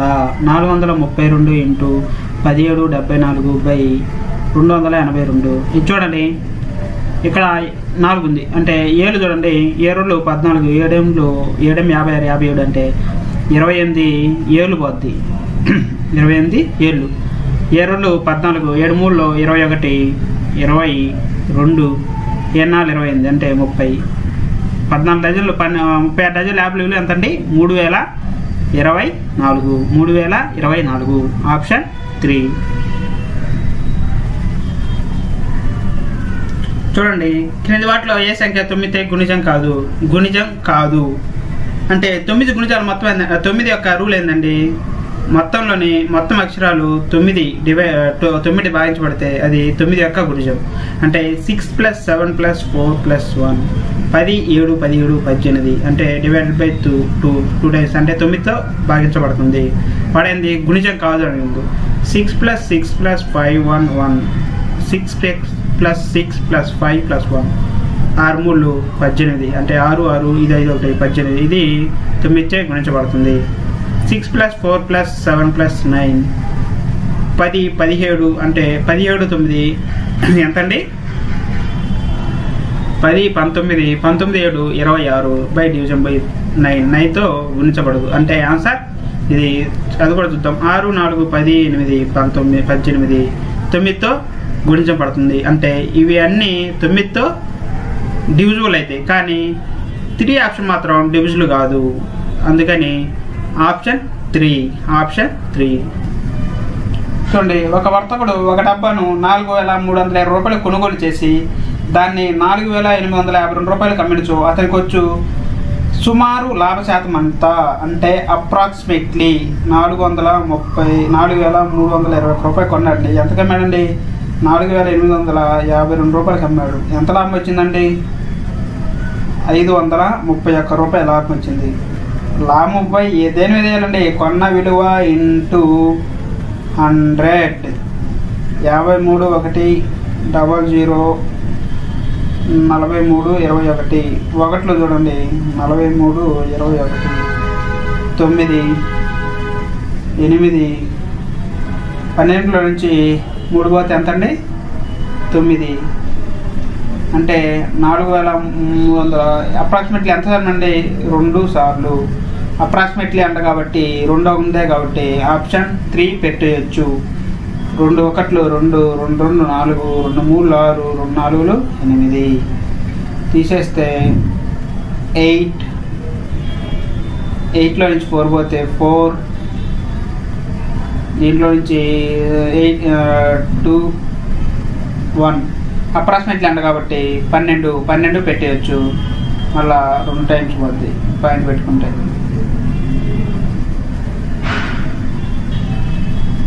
చూడండి, ఒక అమ్మాయి 100 మీటర్ల పొడవును తప్పుగా 97 మీటర్గా లెక్కించును.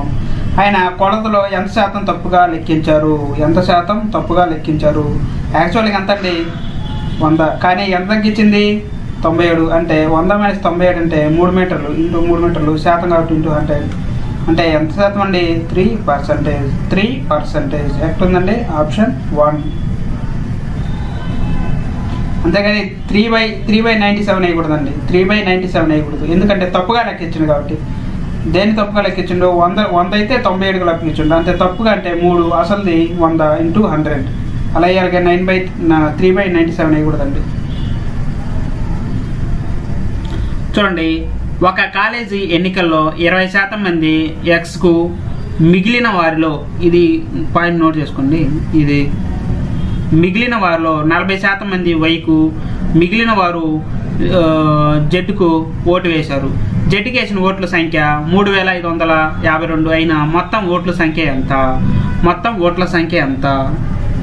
కొంచెం చూడండి, 100%లో 20% ఎవరికి వేశారండి? అంటే 20% ఎవరికి వేశారండి? ఎక్స్కి. 100లో 20 పోతే ఎంత ఉంటుందండి? 80%. చూడండి, మిగిలిన వారిలో 40% వైకి వేశారు. ఈ మిగిలిన వారిలో ఎంతమంది? 40% అంటే ఎంత అండి?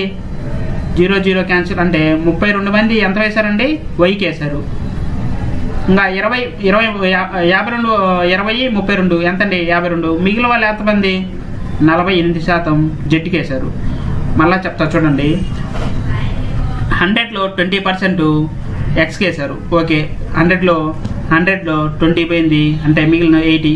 మిగిలిన వారిలో 40% ఎవరండి? మిగిలిన వారంటే 40%. 80లో 40% వేసుకోవాలండి.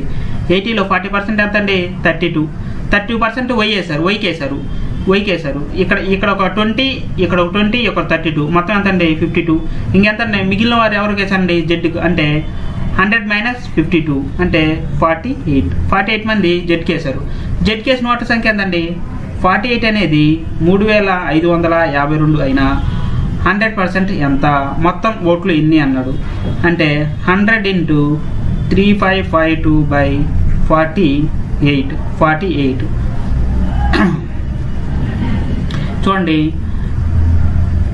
6 8 6 5 6 9 54 6 2 12 8 ఏళ్ళు 56 8 2 8 ఏళ్ళు 56 8 6 42 అంటే మొత్తం ఎంత అండి 7600 ఓట్లు. 7600 ఓట్లు. ఇది చూడండి మిగిలిన వారిలో మిగిలిన వారిలో ఇది ఇక్కడ కొద్ది కన్ఫ్యూజ్ కాకుండా వేసుకుంటే సరిపోతుంది. ఇక్కడ 20%, ఇక్కడ 40% వేసి 40% ఇంకా 20 40 60 కదా, ఇక్కడ 40% వేస్తే లెక్క మొత్తం రాంగ్ వస్తుంది. అది కూడా ఆన్సర్లో ఉంటుంది. చూడండి ఒక దీర్ఘచతురస్రాకారపు ఇల్లు పొడవు దాని వెడల్పుకి 2.5 రెట్లు, ఇంటి చుట్టుకొలత 280 మీటర్లు అయిన దాని యొక్క వైశాల్యం ఎంత? వైశాల్యం అంటే ఏం కావాలండి L × B. మనము లెక్కలో ఏమి ఇచ్చారో రాసుకుందాం. దీర్ఘచతురస్రాకారపు ఇల్లు పొడవు L అనేది వెడల్పు Pకి ఎంత అండి 2.5 అంటే 2 4 5/2 B. కానీ ఇంటి చుట్టుకొలత భాగం ఏంటండి 2 L + B = 280. L ప్లస్ ఏం పెట్టచ్చండి 5/2 × B పెట్టచ్చా 2 5/2 × B + B = 280. చూడండి 5B + 2B/2 = 2.5 280. ఈ 2కి క్యాన్సిల్ అయిపోతే 7B = 280. B = 140. B = 140. 2 B = 40. 7 4 28. B = 40. B = 40. L + B అప్పుడు 2 L + B ఎంత అవుతుందండి L + B 2 L + B = 280. L + B = 140. ఈ 2 ఇటు పక్క పోతే పై అయితే 140. L + B 140. B వచ్చేసి 40. B వచ్చేసి 40 అయితే L ఎంత అవుతుందండి 140 - 40. L = 100. అప్పుడు వైశాల్యం కనుక్కోమండి. వైశాల్యం ఎంత సూత్రం ఏంటంటే L × B. L × B అంటే 100 × 40 అంటే 4000 అంటే 4000. ఆప్షన్ ఎక్కడ ఉందండి 1. ఆప్షన్ 1 4000. చూడండి X మరియు Yల వయసుల మొత్తం 40 సంవత్సరాలు. Y మరియు Z వయసుల మొత్తం ఇక్కడ తప్పడిందండి. ఇక్కడ 55 ఉండాలి.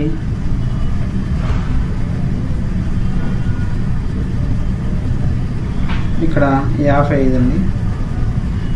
ఇంగ్లీష్లో కరెక్ట్గా ఉంది 50 సంవత్సరాలు. Y మరియు Z మొత్తం 50 సంవత్సరాలు మరియు X మరియు Z వయసు మొత్తం 60 సంవత్సరాలు అయినా Y యొక్క వయసు ఎంత? Y యొక్క వయసు ఎంత? చూడండి ఇచ్చినట్టు రాసుకుందాం. X + Y = 45.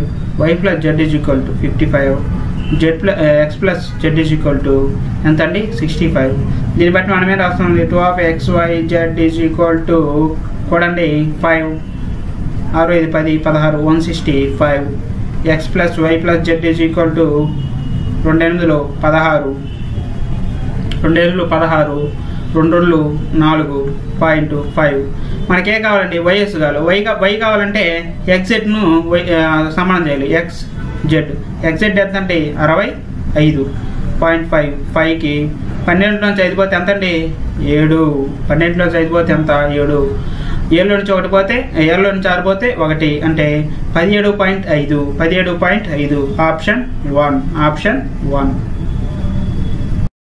చూడండి నిఖిల్కి హిందీ మరియు మరాఠీ మరియు గుజరాతీలో వచ్చిన మొత్తం మార్కులు 180. అతనికి హిందీలో వచ్చిన మార్కులు మరాఠీ మరియు గుజరాతీలోని సగటు మార్కుల కంటే 10 తక్కువ. అయినా మరాఠీలో వచ్చిన మార్కులు ఎన్ని? చూడండి నిఖిల్కి ఏమొచ్చాయంటే హిందీ మరాఠీ గుజరాతీలో 180 మార్కులు వచ్చాయి. ఈ 3 సగటు ఎంత అవుతుందండి M + G + G = 60. సగటు ఎంత అవుతుందండి 60. కానీ కానీ ఏమన్నారంటే హిందీలో వచ్చిన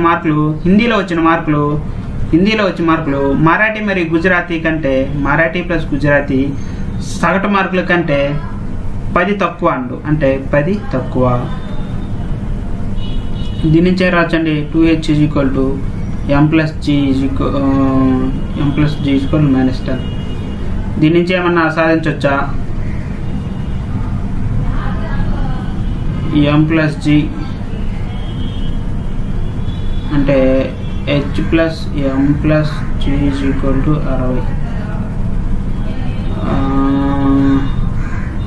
2h - m - g = 10.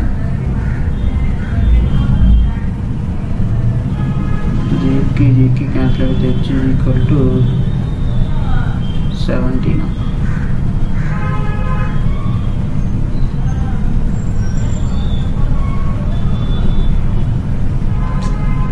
Cannot be determined. ఇది ఇంకా డేటా కావాలండి, రావటం లేదు. h + m ఇది 1 అనుకోని, ఇది ఎంత అవుతుందంటే 3h అయితే 3h ఇది 1 కాదు. 3h = 70, h = 70/3. 70/3 అనేది మార్కులు ఎక్కడ వస్తాయండి? ఎక్కడ లేదంటే ఇది కెనాట్ బి డెటర్మైన్డ్ అండి. ఇంకా ఇంకా మ్యాటర్ కావాలి, కెనాట్ బి డెటర్మైన్డ్. చూడండి, 8 మంది వడ్రంగులు 18 డబ్బాలను 3 రోజుల్లో తయారు చేసినట్లయితే 4 మంది వడ్రంగులు 6 రోజుల్లో ఎన్ని డబ్బాలు తయారు చేస్తారు? 8 మంది 3 రోజులు అంటే సూత్రం ఏంటంటే m1 × d1/w1 = h1 m2 × d2/w2. అంటే m1 అంటే ఎంతండి? 8 మంది. d1 అంటే ఎన్ని డేస్ అండి? 3 రోజులు. h ఇవ్వలేదు కాబట్టి ఎన్ని చేస్తారండి? 18 చేస్తారు. అదేవిధంగా ఎంతమంది అండి? 4 వడ్రంగులు 6 రోజుల్లో. w2 ఎంత? చూడండి, ఇటు క్రాస్ మల్టిప్లికేషన్ చేస్తే 8 × 3 × w2 = 4 × 6 × 18. చూడండి, w2 కావాలంటే ఇది కింద పోద్ది. w2 = 4 × 6 × 18/8 × 3. 3 2 2 4 1 అంటే w2 ఎంత చేస్తారండి? 18 చేస్తాడు. 6 మంది 4 రోజుల్లో ఎన్ని చేస్తారండి? 18. అంటే ఆప్షన్ 2. చూడండి, 2 బల్లాలు మరియు 3 కుర్చీల ధర 1105 రూపాయలు మరియు 3 బల్లాలు మరియు 2 కుర్చీల ధర 1440 రూపాయలు అయినా 1 బల్లా మరియు 2 కుర్చీల ధర ఎంత? 1 బల్లా మరియు 2 కుర్చీలు ధర ఎంత? చూడండి, 2 బల్లాలు ప్లస్ 3 కుర్చీలు 1105 రూపాయలు. అదేవిధంగా 3 బల్లాలు 3 బల్లాలు మరియు 2 కుర్చీల ధర ఎంత అండి? 1445 రూపాయలు. చూడండి, దీంట్లో ఒకదాన్ని ఈక్వల్ చేస్తే రెండోది కనుక్కోవచ్చు కానీ బల్లాలకు ఈక్వల్ చేద్దాం. అంటే దీన్ని 3 తోటి దీన్ని 2 తోటి మల్టిప్లికేషన్ చేస్తే 6b + 9c = 3315. అంటే 3 5 15 3 1 3 3 1 3. తర్వాత 6b + 4c = ఎంత అవుతుందండి? 2890 అంటే 2 5 15 2 4 8 9 2 4 8 2 1 2. చూడండి, దీన్ని మైనస్ చేయండి. ఈ 6b కొని వస్తే 5c = 5 2 12 నుంచి అదే 11 నుంచి 9 పోతే 2 ఇంకెంత మిగులుద్దండి? 12 నుంచి 8 పోతే 4. అంటే ఒక కుర్చీ ధర ఎంత అండి? 85. ఒక కుర్చీ ధర ఎంత అండి? 85. చూడండి, దీన్ని 2 కుర్చీలు ప్లస్ 3 కుర్చీ దగ్గర ఎంతండి? 85 = 115. అంటే 3 5 15 3 24 25. దీనిలో నుంచి 2 బల్లాలు = 1105/255. 255 తీసేయండి. 05 850. అంటే 2 బల్లాలు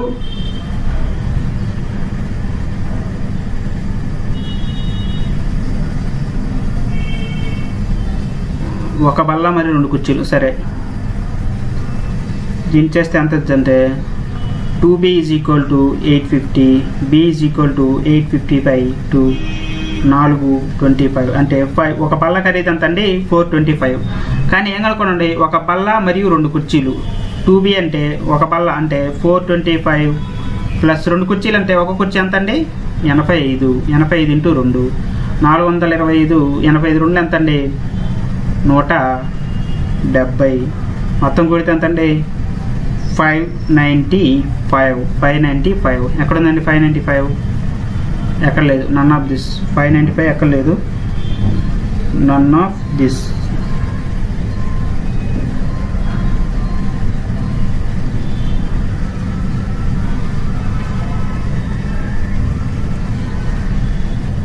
చూడండి, నెక్స్ట్ నెంబర్ ఏది అన్నాడు. చూడండి 11 12 26 81 328. తర్వాత నెక్స్ట్ నెంబర్ ఏది చూడండి 11 1 11 + 1 11 2 24 + 2 26 3 ఎంత అండి 3 6 18 3 78 78 + 3 81. అలాగే 328 ప్లస్ ఇంటూ 4 4 30 2 2 + 4 6 6 డిజిట్ ఎక్కడుందండి 4 32 328 సారీ 5 వస్తుంది ఇక్కడ 81 + 4 324 + 4 328. ఇక్కడ వచ్చేసరికి ఏమొస్తుందండి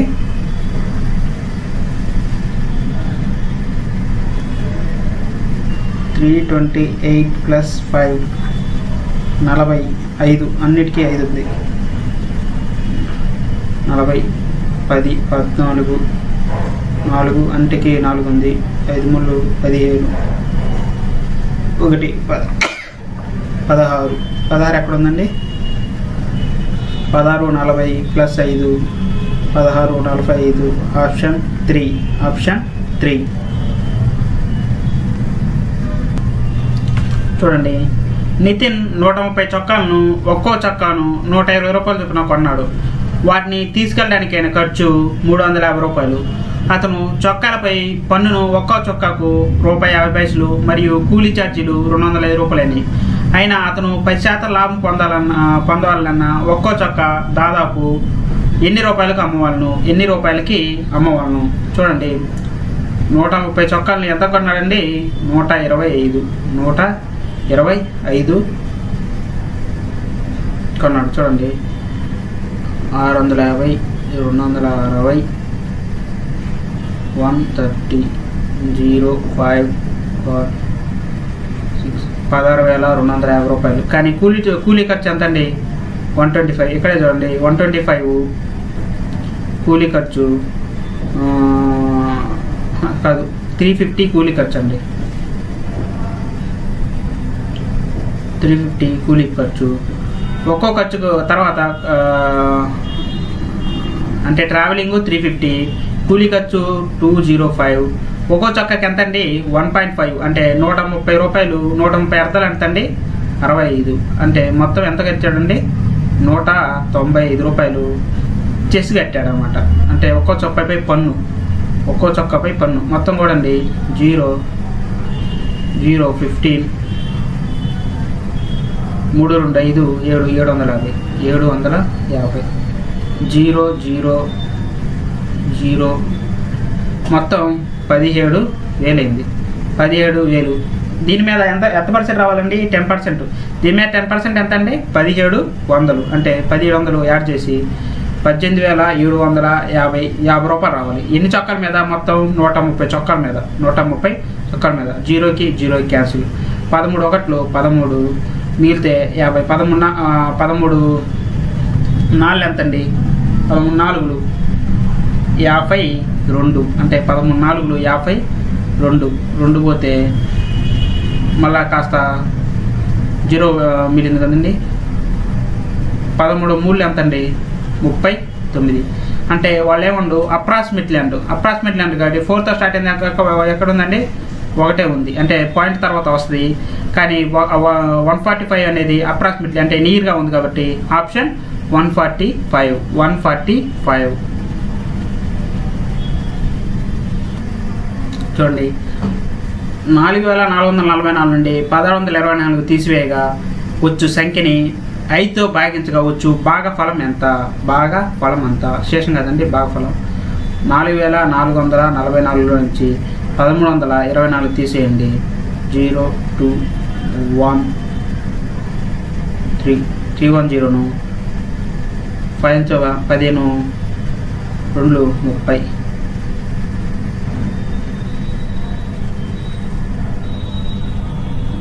15 20 300 1 2 15 120 శేషం అంటే ఎంత భాగఫలం ఎంత వచ్చిందండి 208 భాగఫలం 208.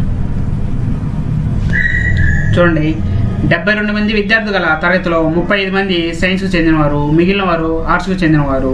తరగతిలో 44 మంది అబ్బాయిలు, అందులో 30% మంది ఆర్ట్స్కు చెందినవారు అయిన తరగతిలో సైన్స్కు చెందిన అమ్మాయిల సంఖ్య ఎంత? తరగతిలో సైన్స్ చెందిన అమ్మాయిలు ఎంత? మొత్తం ఎంతమంది అండి 72 మంది. 72 మందిలో 35% సైన్స్కి చెందినవాళ్ళు, మిగిలిన విద్యార్థులు ఆర్ట్స్కు సంబంధించిన వాళ్ళు. తరగతిలో 44 మంది అబ్బాయిలు, 44 మంది అబ్బాయిలు అంటే అమ్మాయిలు అంతా చూద్దాం. 8 అంటే 44 మంది బాయ్స్, 28 గర్ల్స్. అందులో 30% మంది ఆర్ట్కు చెందిన వాళ్ళు అయినా తరగతిలో సైన్స్కు చెందిన వాళ్ళు అంతా. అంటే సపరేట్గా ఏమి ఇవ్వలేదండి. 35% సైన్స్ ఇచ్చారు కానీ వాళ్ళు బాయ్సా గర్ల్సా అని ఇవ్వలేదండి. అందుకని దీన్ని కెనాట్ బి డిటర్మైన్డ్.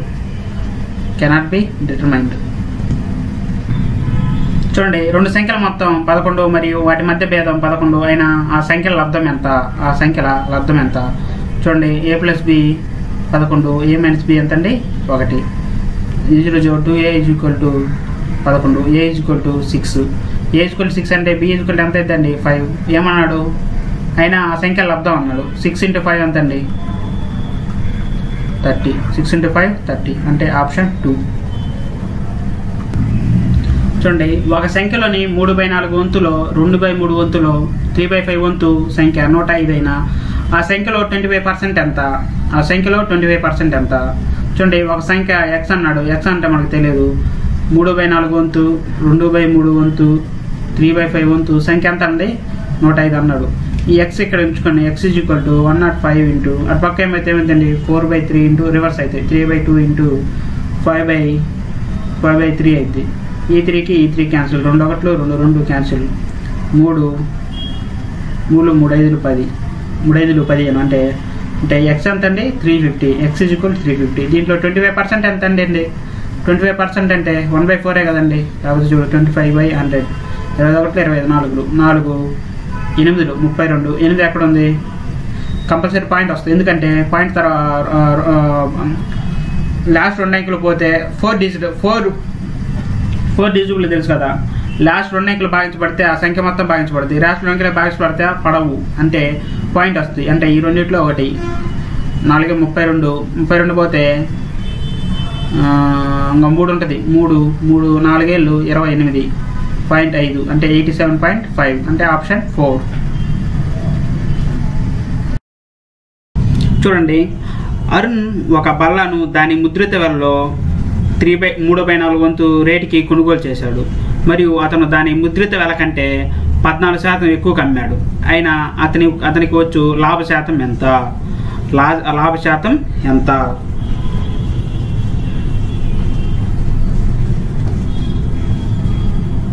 చూడండి అరుణ్ ఒక బల్లను ఇది 300 ఇది 500 అనుకోవచ్చా అండి. ఇది 30 కలిపి 3/5 500 200 కొండు అంటే ఎంత పర్సెంట్ కొండండి 60%కి కొన్నాడు. కొన్ని దాని ముద్రిత వెల కంటే అంటే దీనికంటే 14% ఎక్కువ అమ్మాడు. అంటే 500 14% ఎంతండి అంటే 570 రూపాయలు కొన్నాడు. ఎంత కొన్నాడండి 300 కొని 570 రూపాయలకి అమ్మిండు. అంతే లాభశాతం ఎంతండి 0.072 అంటే 270 రూపాయలు లాభం. దేని మీద వచ్చింది 270 రూపాయలు? 300 మీద ఇంటూ 100 0.0 3 9 27 అంటే ఎంత పర్సెంట్ లాభం వచ్చిందండి? అయినా వచ్చు లాభ శాతం ఎంత అంటే 90%.